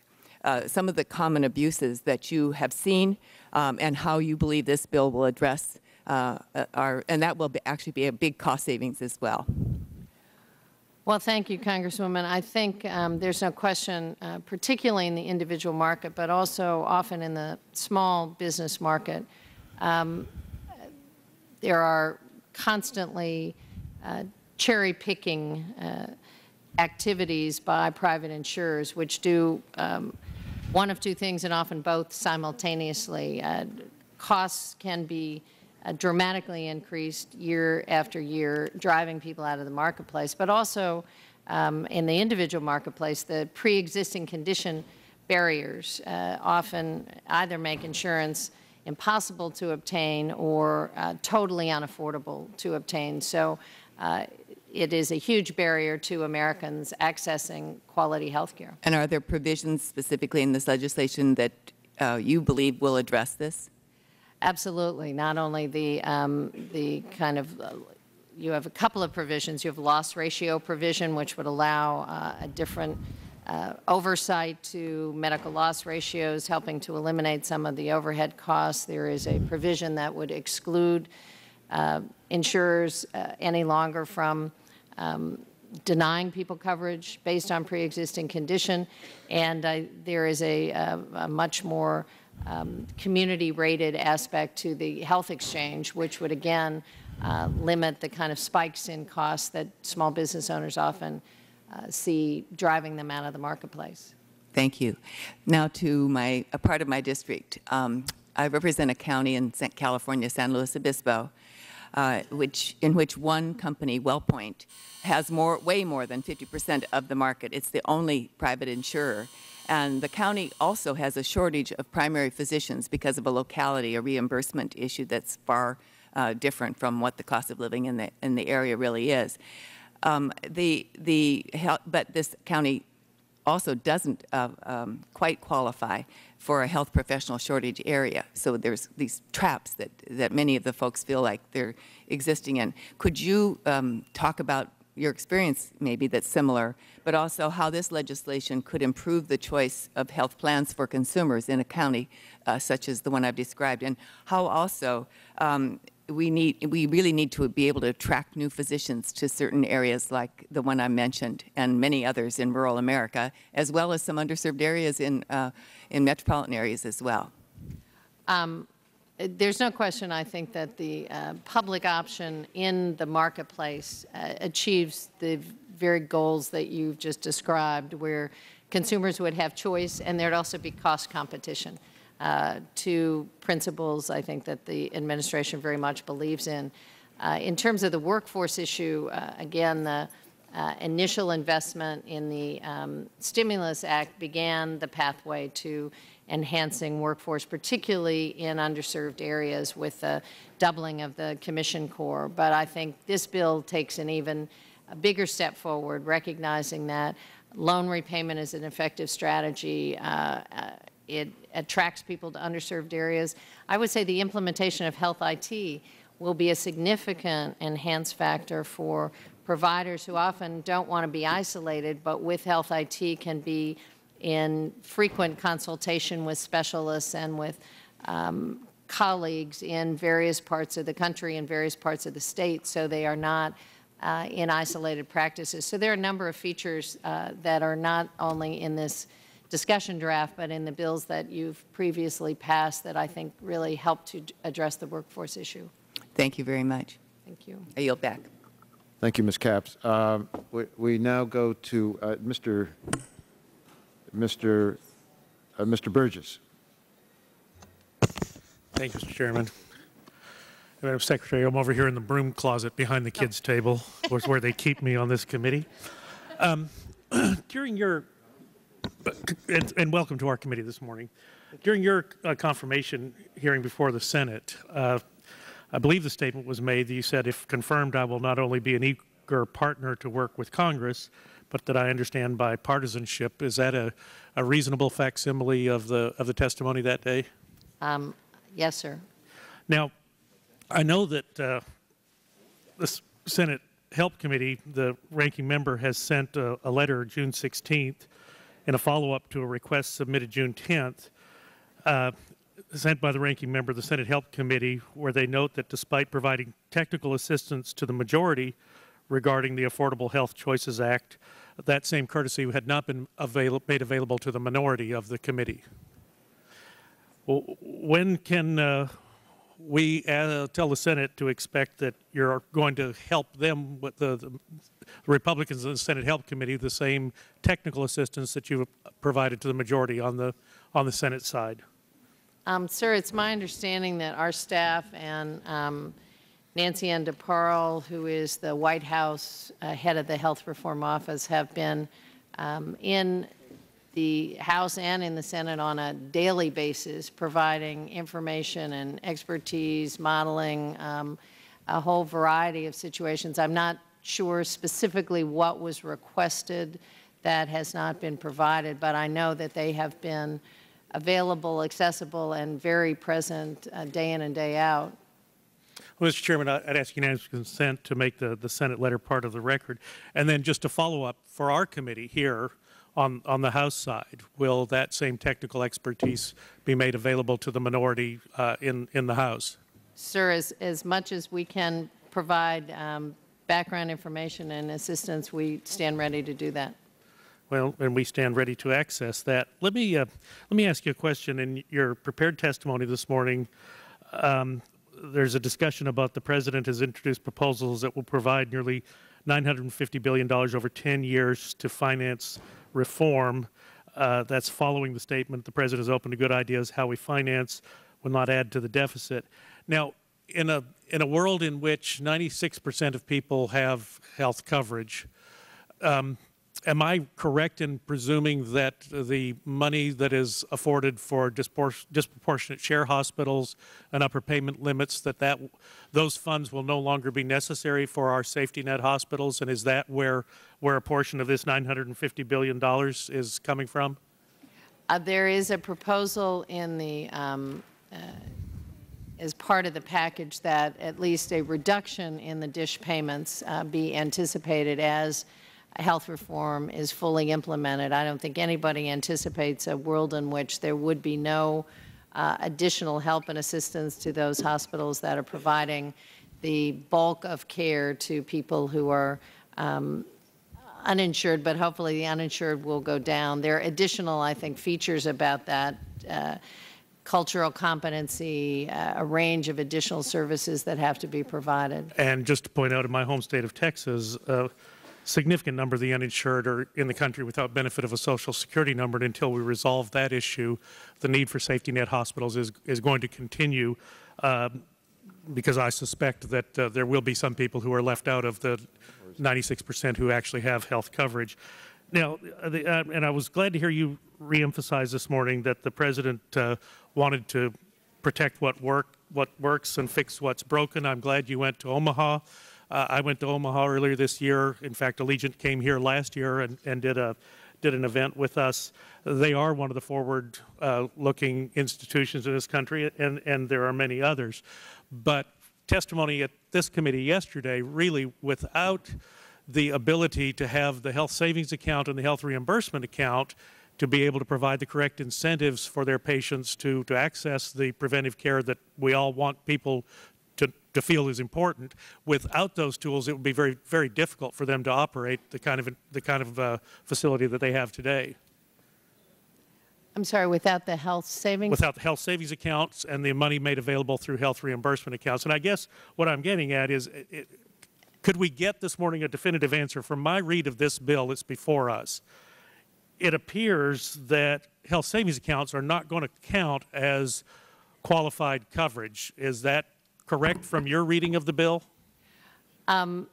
Sir, I can't. I will go back and make absolutely sure. I know that there is no intent to eliminate health savings account.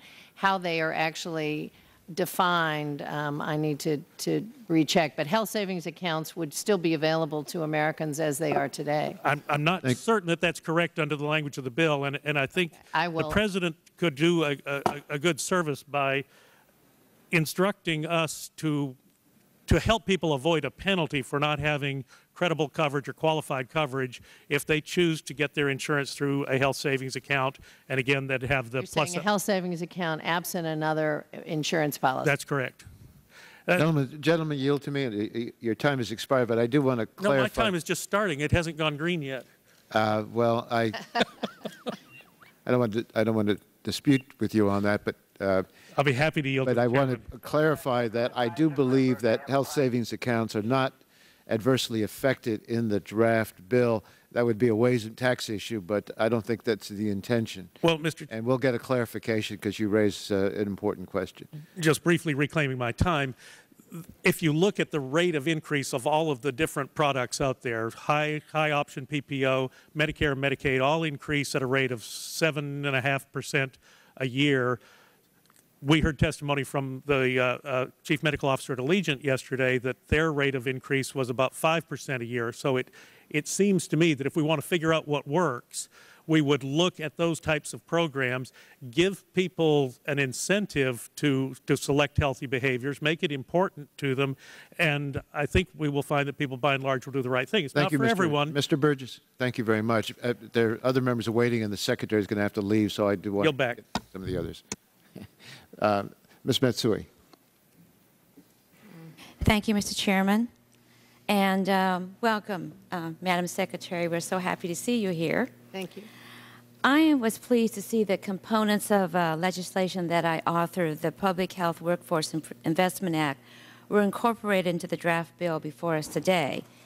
The creation of a Public Health Workforce Corps is a major step forward and will revolutionize public health forever. It's also, as you know, a necessary step because we're staring a public health workforce crisis directly in the face. In order to satisfy our future public health needs, we'll need to train 3 times as many public health workers as we are today. Otherwise, our rates of obesity, diabetes, and other chronic diseases will likely rise. And we need to reinvest in this crucial part of our public health infrastructure so that we can take community-based actions to prevent long-term public health crisis. Secretary Sebelius, you are head of what I figure is the largest public health agency in the world. You probably know as well as anyone that the public health workforce is rapidly aging. By 2012, half of the public health workforce in some states will be ready to retire. In my opinion, our public health system did a good job of managing the recent H1N1 flu outbreak, but this incident has showed us how critical it is to not let our public health workforce deteriorate any further, and I'm pleased that my piece of it was incorporated into the draft bill. Madam Secretary, I want my colleagues to understand how critical the public health workforce is. Will you please outline for the benefit of this committee how your job is dependent on having a robust public health workforce backing you up? Well, Congresswoman, first of all, thank you for your leadership in this area and your long-standing expertise and insistence that the public health infrastructure has to be part of this dialogue and discussion. And I think you appropriately identified the recent situation still with us with the H1N1 virus and the anticipation that we will need additional activity points to the need for a robust infrastructure. And as you correctly point out, in many parts of the country, it's not robust enough now, and we're facing a looming retirement of lots of individuals. So having not only the pipeline, the Commission Corps has doubled. There are efforts to enhance, again, through the Recovery Act, the community health center aspect of the public health backbone in this country, and I think that's an important step forward. No question that we need not only further attention to workforce issues, but also further attention to quality standards in public health agencies throughout the country. And I can assure you that our new leadership of Dr. Tom Frieden at the Centers for Disease Control is a huge believer that the public health infrastructure needs to be enhanced and needs to be improved and needs to be focused on. And he is coming to this job as a new CDC leader with that agenda at the forefront of his priorities, and it's one that I share.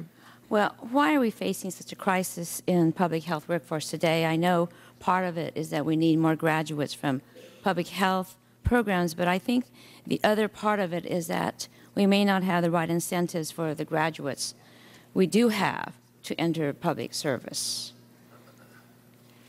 Well, I think the whole incentive system in healthcare is one that is on the table for review as we look at the reform agenda, how we not only attract more students to medicine in the first place, but how we attract more of those students to the appropriate shortages. But do you think that the scholarship and loan repayment provisions in the draft bill will help incent public health graduates to these public workforce? I don't think there's any question that those strategies have been proven to be enormously effective. Students, unfortunately, today are emerging with mountains of debt, and often public health officials aren't paid as handsomely as some in the private sector. So helping to retire that debt, helping to erase that debt is an enormous step to allowing students to actually make choices that they might find more rewarding, but currently find financially out of reach. Okay, I thank you very much. Yield back my balance of my time. Thank you. The gentleman from Georgia, Mr. Gingrey. Madam Secretary, thank you for being with us this morning. We were asked a little bit earlier about your grade as governor. I would say that your grade so far this morning has been pretty good.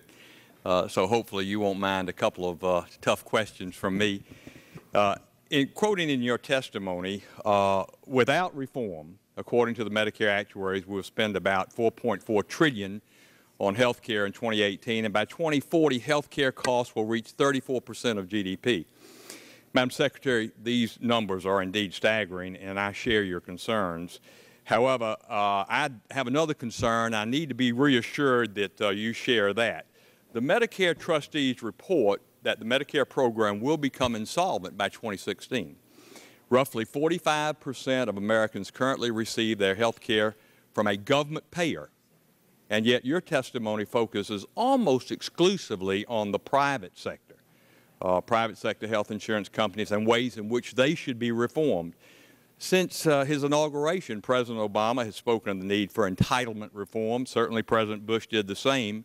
So given that 45% of all Americans get their health care from a government program, and the fact that your department oversees the largest government program tasked with ensuring that quality health care for our seniors is available both today and the future, shouldn't entitlement reform be an integral part of this legislation? Yes, sir. I think it definitely should, and that's why I am confident that not only a number of the proposals to enhance quality for seniors are important, and we've talked a bit about closing the donut hole, which is a huge issue, but also the savings that are proposed by the President will enhance the lifetime of the Medicare program that you've just cited, and also lower premium rates, Part B premium rates for the seniors who are paying them. So it has a win-win-win situation. It helps to pay for a longer life, frankly, of the program that's so important to Well, Madam millions Secretary, of American reclaiming my time since it's so limited, I would have to tell you that I think that's nibbling around the edges when you, the latest Medicare trustee report says that by 2083, we'll have $37.8 trillion worth of unfunded liability in the Medicare program. You state that since 2000, the year 2000, private health insurance premiums have almost doubled, growing 3 times faster than wages. Madam Secretary, do you know what percentage Medicare Part B premiums have increased since 2000? You just referenced that just a second ago. Let me just tell you, if you don't have it on the tip of your tongue, they have more than doubled since 2000, 111%. That's how much Medicare Part B premiums have gone up since 2000. So I would suggest to you that the parity between Medicare Part B premium increases and insurance premium, private insurance premium increases, suggests that high health care costs are rampant and they're integrated. So it's not just private, but it's public as well. So we need both private insurance reform and Medicare reform. Simply turning the system over to the government, I think, will not solve this problem. And without addressing Medicare reform, will leave many seniors without quality health care coverage. Let me just real quickly, if I might, Mr. Chairman, Secretary, you quote your testimony, in your testimony, that reform will guarantee choice of doctors and health plans. No American should be forced to give up the doctor they trust or the plan they like. If you like your current health care, indeed you can keep it.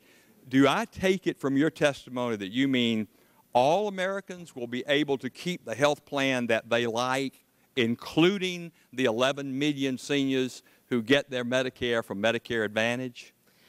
Well, sir, I certainly hope so. The proposal to stop overpaying for Medicare Advantage is one that is included in the President's cost savings. After years of examination, there are no enhanced benefits, and they're being paid at about 14% higher a rate than other programs. As you know, the Center for Medicare Services has proposed that there be fewer plans this year because of the proliferation of plans and the fact that consumers often didn't choose them. We got a bunch of plans that have fewer than 100 people choosing them, and that is not a very cost-effective way to run a system. So there will be a consolidation, but ideally the doctors in the networks will remain available. Gentleman's time is expired. Mr. Chairman, I thank you for your patience. Madam Secretary, I thank you for your response. Thank you. Thank you. Next we have gentleman from Ohio, Mr. Space. Thank you, Mr. Chairman. Thank you, Madam Secretary, for joining us today. And as a native Ohioan, I want to welcome you as well.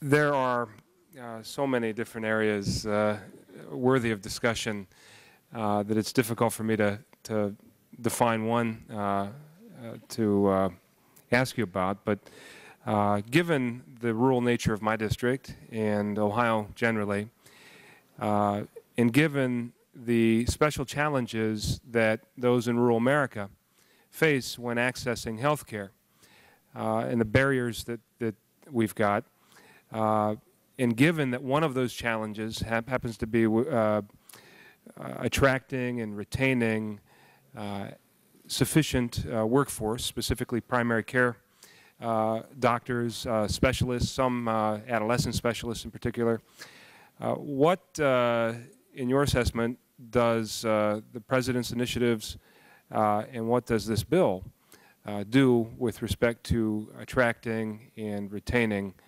quality workforce in rural areas where that's historically been a problem?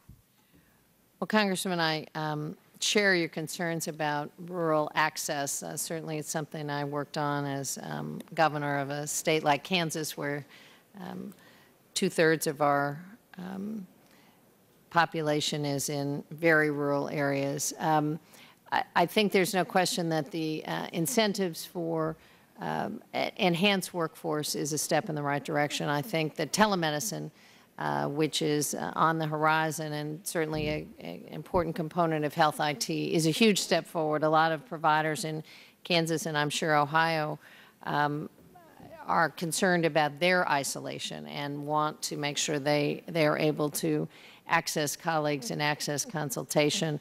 And I think the steps that are included in this legislation that pay for student loans and encourage additional incentives for primary care and family care docs also enhance the workforce in rural as well as urban areas.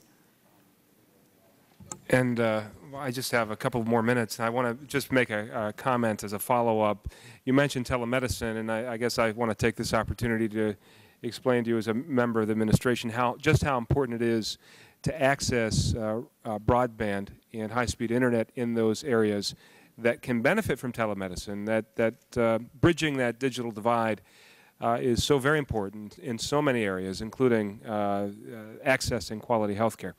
One other area I wanted to bring up has to do with some of the geographic disparities pertaining to chronic disease. And coming from Appalachia, one of the things we see, for example, is a higher rate than average or normal in diabetes incidents. How do we make wellness and prevention programs address these specific regional disparities when it comes to chronic diseases like diabetes? Well, there is a new grant that we just made available, which actually focuses specifically on areas with the highest rates of diabetes and chronic disease in terms of providing incentives and providing additional resources to not only coordinate care, but do much more effective monitoring of conditions. I think that there's no question that preventive care at a much earlier stage helps, but also what helps to prevent hospitalizations, amputations, a variety of things, is to make sure that those suffering from diabetes actually are staying on an appropriate regime, and that monitoring is what the grant is designed to do. I think we're trying to follow some best practices which have proven to be very effective, and my guess is that your area is likely to be, unfortunately, rising high on the list of an area that's likely to be one of the, I think there are 133 communities that will have additional resources to focus just on this effort. Thank you, Madam Secretary, and I yield back my time. Thank you. Mr. Walden. Thank you, Mr. Chairman. Madam Secretary, thanks for being here today and the work that you're doing. I have some questions. Like many of my colleagues, I'm just starting to look through the discussion draft that's out. And I know that you've undoubtedly played a role in working with some members of the committee on this. So if you can help me with some of these things. Is it true that under the bill, an employer could be subject to 8% tax even if they offer a worker an employer-sponsored health care policy? Yes, I think that is accurate, that there are some ways, if it isn't determined to be credible coverage, that you could have the pay-or-play provision. And I think it's all, if I'm reading it correctly, isn't it also true that if the employee decided to go with the through their own plan, the employer could still end up having to pay if they went through the exchange, I guess it is? Tell me how that process works. Because an employee could refuse the plan from the employer, correct? I must confess. The people behind you are shaking their head yes. So, I am not familiar with that specific provision. I'd be glad to get back. If you want to give me the questions, I will immediately respond. I'm just not.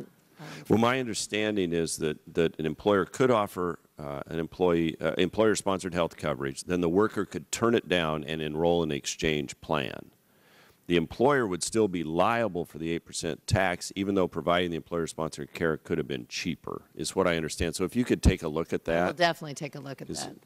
Thank you. And is it true that in order for an employer to avoid paying the 8% tax, the employer has to offer a plan that the new commissioner deems to be a qualified health benefit plan? That is correct. And can an employer require an employee to accept the employer-provided health care coverage? Can you require an employee to accept it? I don't know, again, how the provisions are drafted. I'm not aware of any mandatory in a private insurance market how you mandate that anyone accept a plan, but I haven't read the outline of the bill. Sorry. Do you know if if these provisions are states and federal government considered employees under this draft? States and federal government are considered employers. Mr. Walden, can I just, employers?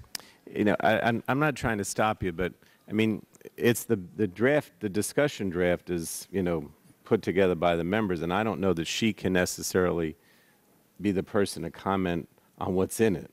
But I mean, if you want to continue, we are on my time here. I'm going to give you some extra time, but I just want you to understand that we didn't ask her here to comment on the provisions of the draft per se.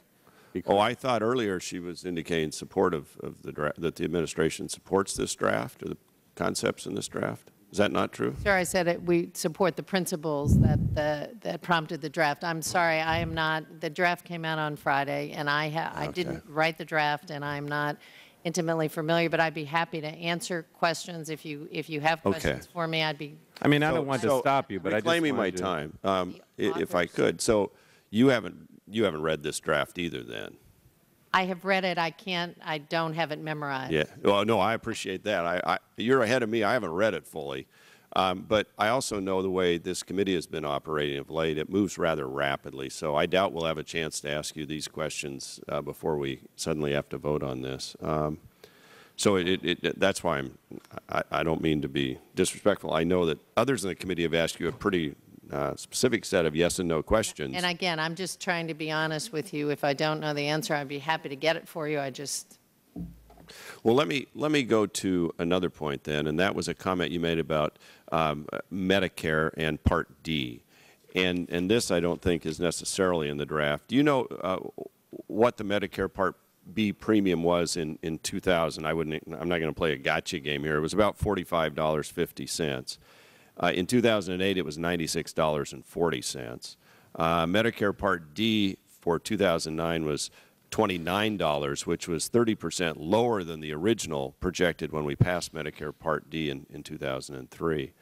I understand you issued a report yesterday showing that employer-sponsored premiums for health care doubled between, I think it's 2000 and 2008 for health insurance. Medicare Part B premiums have more than doubled, 110% increase in the same time span. And I think what a lot of people are asking me about when I was home in Rufus and Arlington and Fossil and out in my district, they're saying, if Medicare is going broke by 2017 and we're going to just expand and add all these people into a government-run system, and we can't get access to providers now when the government runs the system, which, as you know, is a big issue in rural areas, getting access to a doctor if you're in Medicare. They're saying, how does this new government-run plan going to hold down costs? And how is it going to expand? How are we going to pay for this is the underlying issue here. And the estimates, they're just saying, you know, you talked about health insurance could cost us, you know, or health coverage $4 trillion or something. This plan alone, I think some estimates are that. So people at home are really struggling with the dollar amounts here. Well, Congressman, the plan, again, that at least the payment side that the administration has put forward not only saves dollars in Medicare, but helps to extend the life expectancy of the Medicare trust fund, an important feature, and lower overall costs in the Part B premium for the beneficiaries who are currently paying, as you say, higher costs.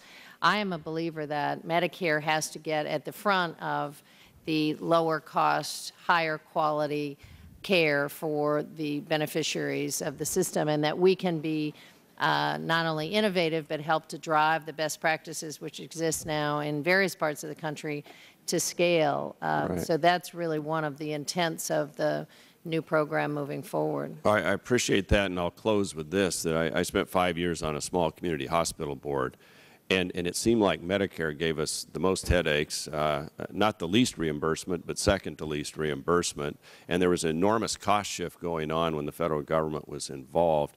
And now you got this access issue trying to get to physicians that will even take Medicare patients. And so I don't want to see us create a government-run system that mirrors one that isn't sustainable right now. And so and you know as well as I do, some of the goofy rules in Medicare that drive seniors to the hospital to get, you know, an injection when they should be able to get it at home.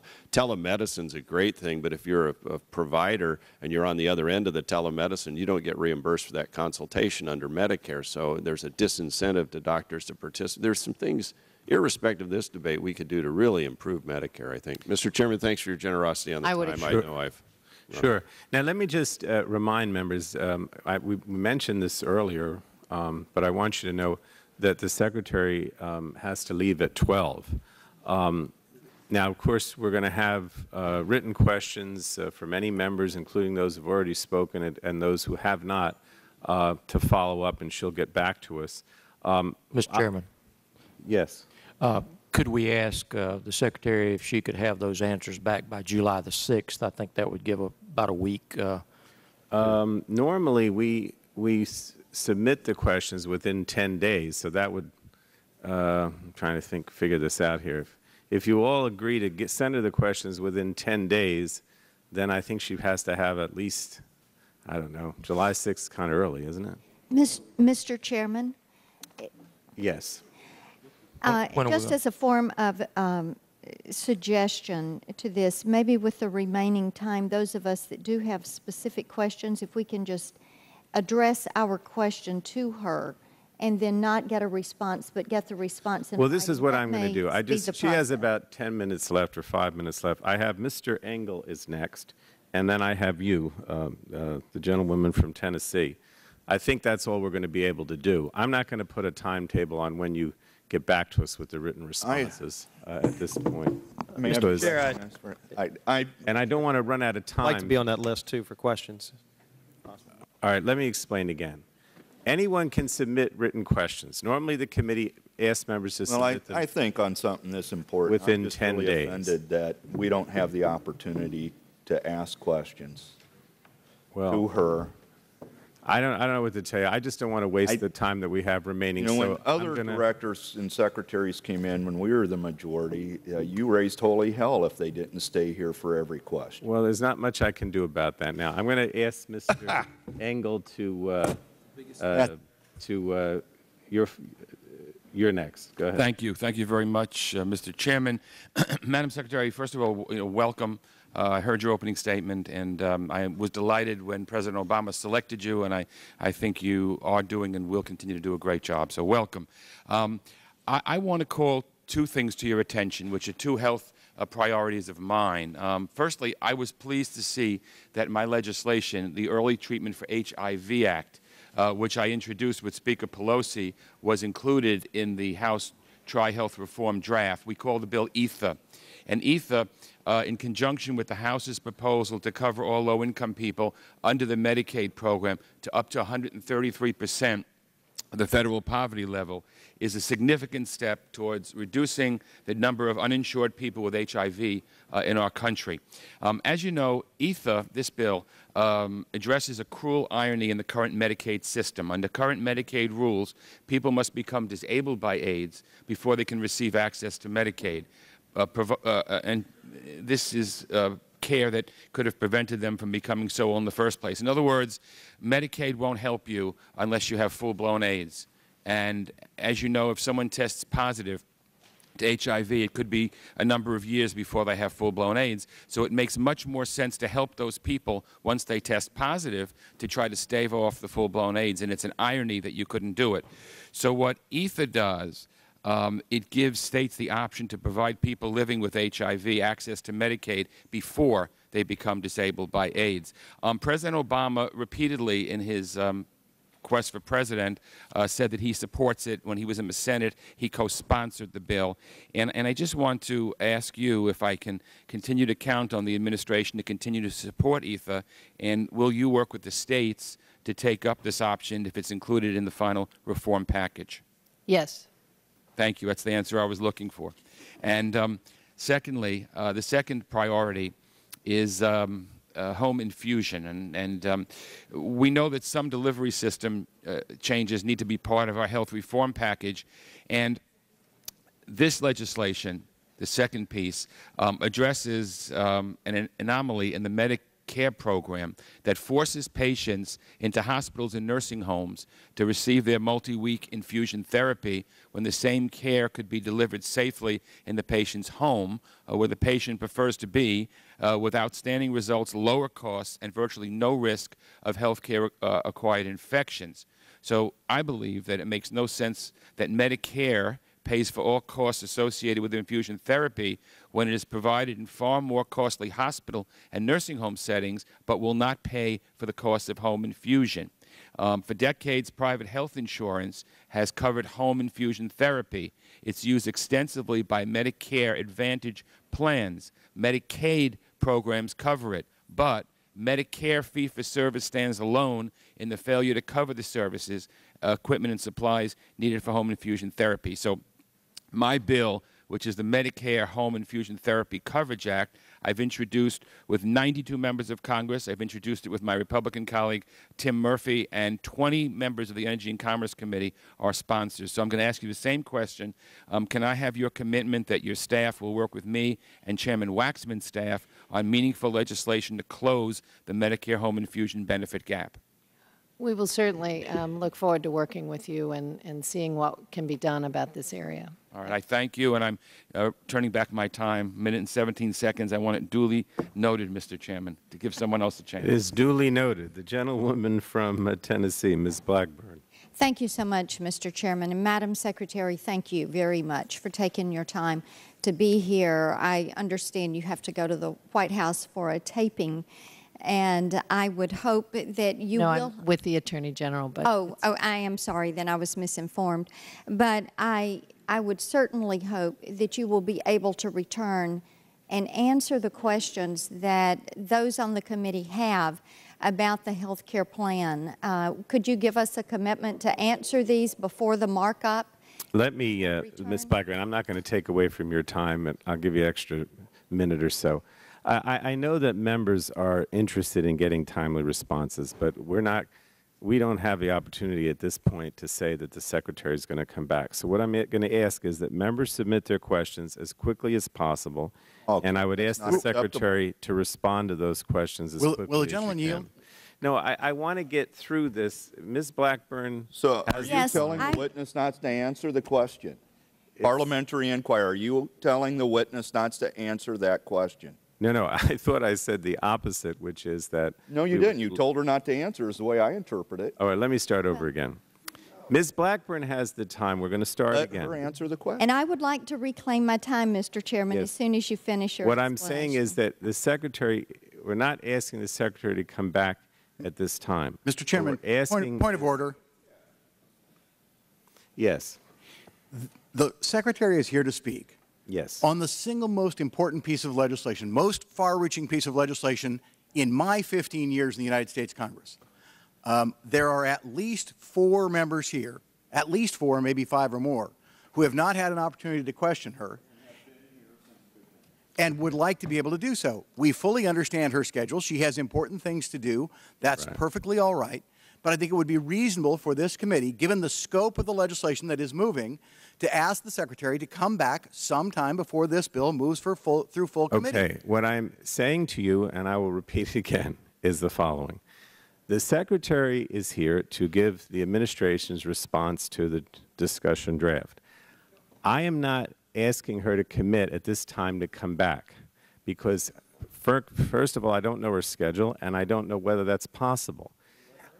Ms. Blackburn can ask, but I don't want her to feel that she has to commit to this at this time because I don't know her schedule. Mr. Chairman. I will now ask Ms. Blackburn to continue. I think we're on my point. And when she's done, we're going to have to ask the Secretary to leave because she has to leave. So I'll go back to Ms. Blackburn. We'll start the clock again.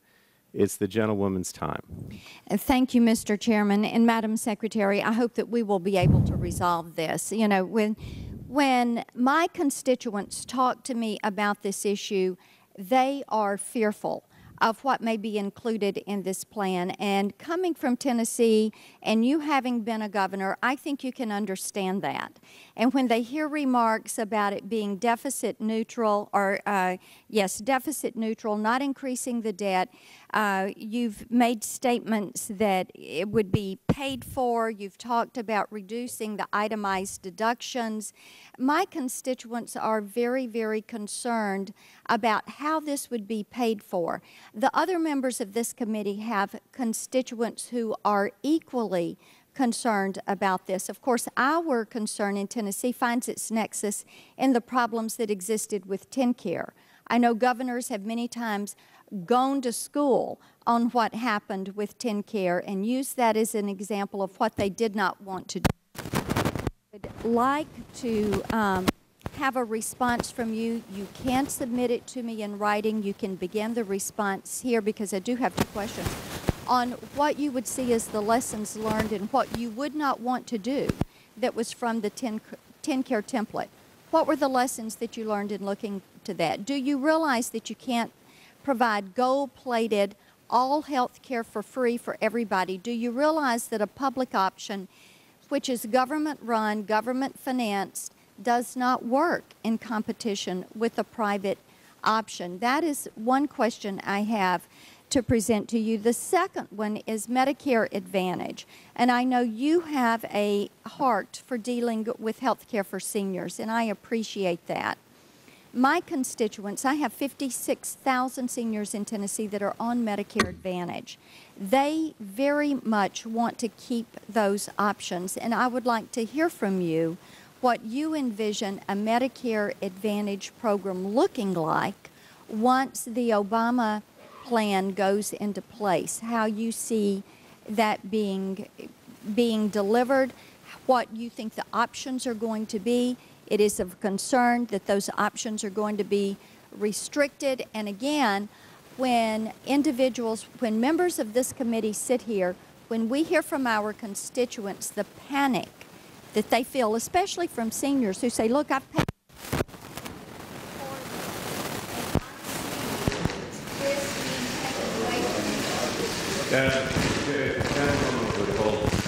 What's going on with the mic? Do we know? My mic is not being touched. Oh, now it's okay. Okay. But seniors are very fearful that they have paid into a system. This was a part of their retirement security, a part of their savings, if you will, because it was money that the government took first right of refusal on their paycheck, took that money out. And now you've got somebody in their 70s, they've got their doctor set, they've got their Medicare Advantage set, they have their system in place. And they are seeing this savings devalued and finding out now it's all going to be a one-size-fits-all program. And this causes tremendous concern from them. So your response as to what Medicare Advantage would look like would be appreciated. Well, Congresswoman, I'd be happy to answer both of those questions. I can't do it now in person. As you said earlier, you wanted to address the question and have me respond, and I will do that promptly. Thank you. I appreciate that. And at this time, I will yield the balance of my time if I can, Mr. Chairman. I couldn't hear you. Who are you yielding to? Mr. Pitts? Yes. Thank you, Madam Secretary. Section 222 of the bill states that there's an amount that is going to be appropriated to the Secretary for the purposes of starting up the government plan, and that number is, quote, to be supplied in the text of the bill. Do you have any idea how much it will cost you to start up this government-run plan? No, sir, I do not. You mentioned the President's repeated promise that the health reform bill will be deficit neutral. Are there any other deal breakers for the administration? Does the legislation have to include a government plan? Does it have to include an individual mandate? Does it have to include an employer mandate? Can it increase taxes on families making under $250,000 per year, for example?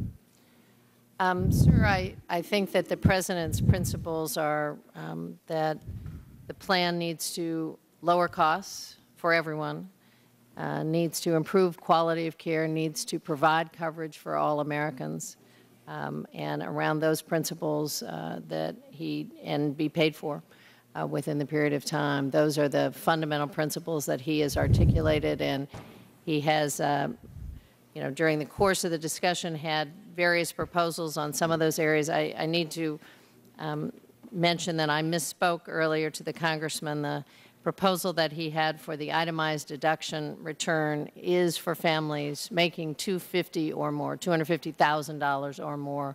I was corrected, and I am happy to provide that additional information.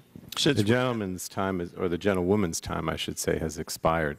Now, again, I'm just going to repeat. I know you have to leave, and members will get back to you as quickly as possible with written questions, and we would ask, Madam Secretary, that you try to respond to those as quickly as possible. Very quickly. And thank you so much, really, for being here today. We appreciate your time. Thank you. Now, let me explain. We are going to adjourn the full committee, and then the subcommittee reconvenes. The Health Subcommittee reconvenes at 1 o'clock. And we have 3 panels for the rest of the day. So, Mr. Chairman. Point of order. Mr. Chairman. Yes. Just a point of order. Oh, no, Mr. Deal. Mr. Deal? Mr. Chairman, with all due respect to the Secretary, this was billed as a legislative hearing on a draft. Yes. We have heard the Secretary say that she did not participate in that draft preparation, nor has she apparently, as she said, had the opportunity to read it, which is one of the limitations that we all labor under in this time frame. I would simply urge you to urge our full chairman of the full committee that it would be almost mandated, I think, that she return to answer questions when we move to a legislative proposal. We're talking about a draft. But here, when it moves to a legislative proposal, that we be allowed the opportunity to ask and to have answered questions. You made the statement that she was speaking on behalf of the Obama administration as it relates to the draft. I know that she has done so in general terms, but I think there are some specifics that we should have the opportunity to ask specifics about. I would urge you to urge our chairman to ask her to return to this committee. I think it is due diligence for all of us to have the opportunity to explore these questions in person with her. Well, let me just say I can't make that commitment, Mr. Deal, and for various reasons. And I think a part of it is the fact that we have a draft, and obviously there are going to be changes to that based on your input, the input from both sides of the aisle. And we really asked her here today to comment on what the administration thought about the draft. There's never, the bill is never going to be exactly what the president wants or doesn't want. But I just can't make that commitment. So I appreciate your asking, but I can't. Mr. Chairman, point of order. Chairman, you're saying you can't commit to ask? I can't commit the No. His request was that you ask the full chairman. All right, look, she's been here. She's testified. You can ask her questions. I'm going to leave it at that. Well, and we're going to adjourn and have the subcommittee hearing at 1 o'clock. There are 12 Republicans that have not even had a chance to speak and ask her questions. Members were told that she was going to leave at 12 o'clock. We understand that. We're simply asking that she come back on a piece of major legislation. I can't make that commitment at this time. So you're refusing to allow us to question? Can't make that commitment, and we're going to adjourn the committee at this time. Can you at least commit to ask the chairman? That's it.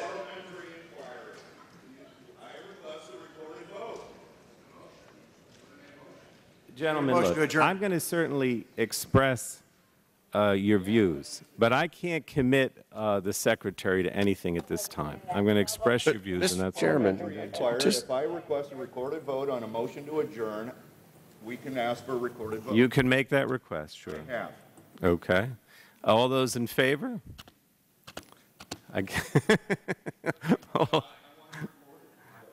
On the motion to adjourn? Let me just ask a parliamentary point of view. Can you object to we already have a motion before us, which was a motion to adjourn. The chairman has entered that motion. All right. I think what we'll do at this time, we had a vote and it was defeated to adjourn. So at this time, we're just going to recess. We asked for a recorded vote.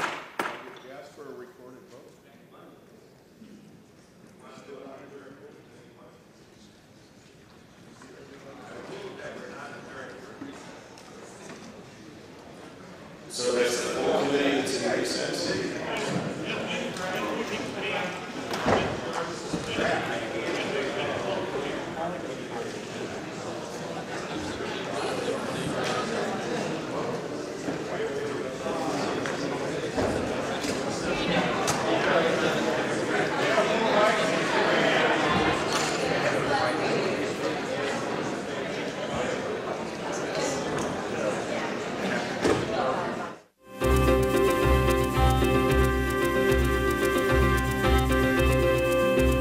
Coming up next on C-SPAN, critics of President Obama's health care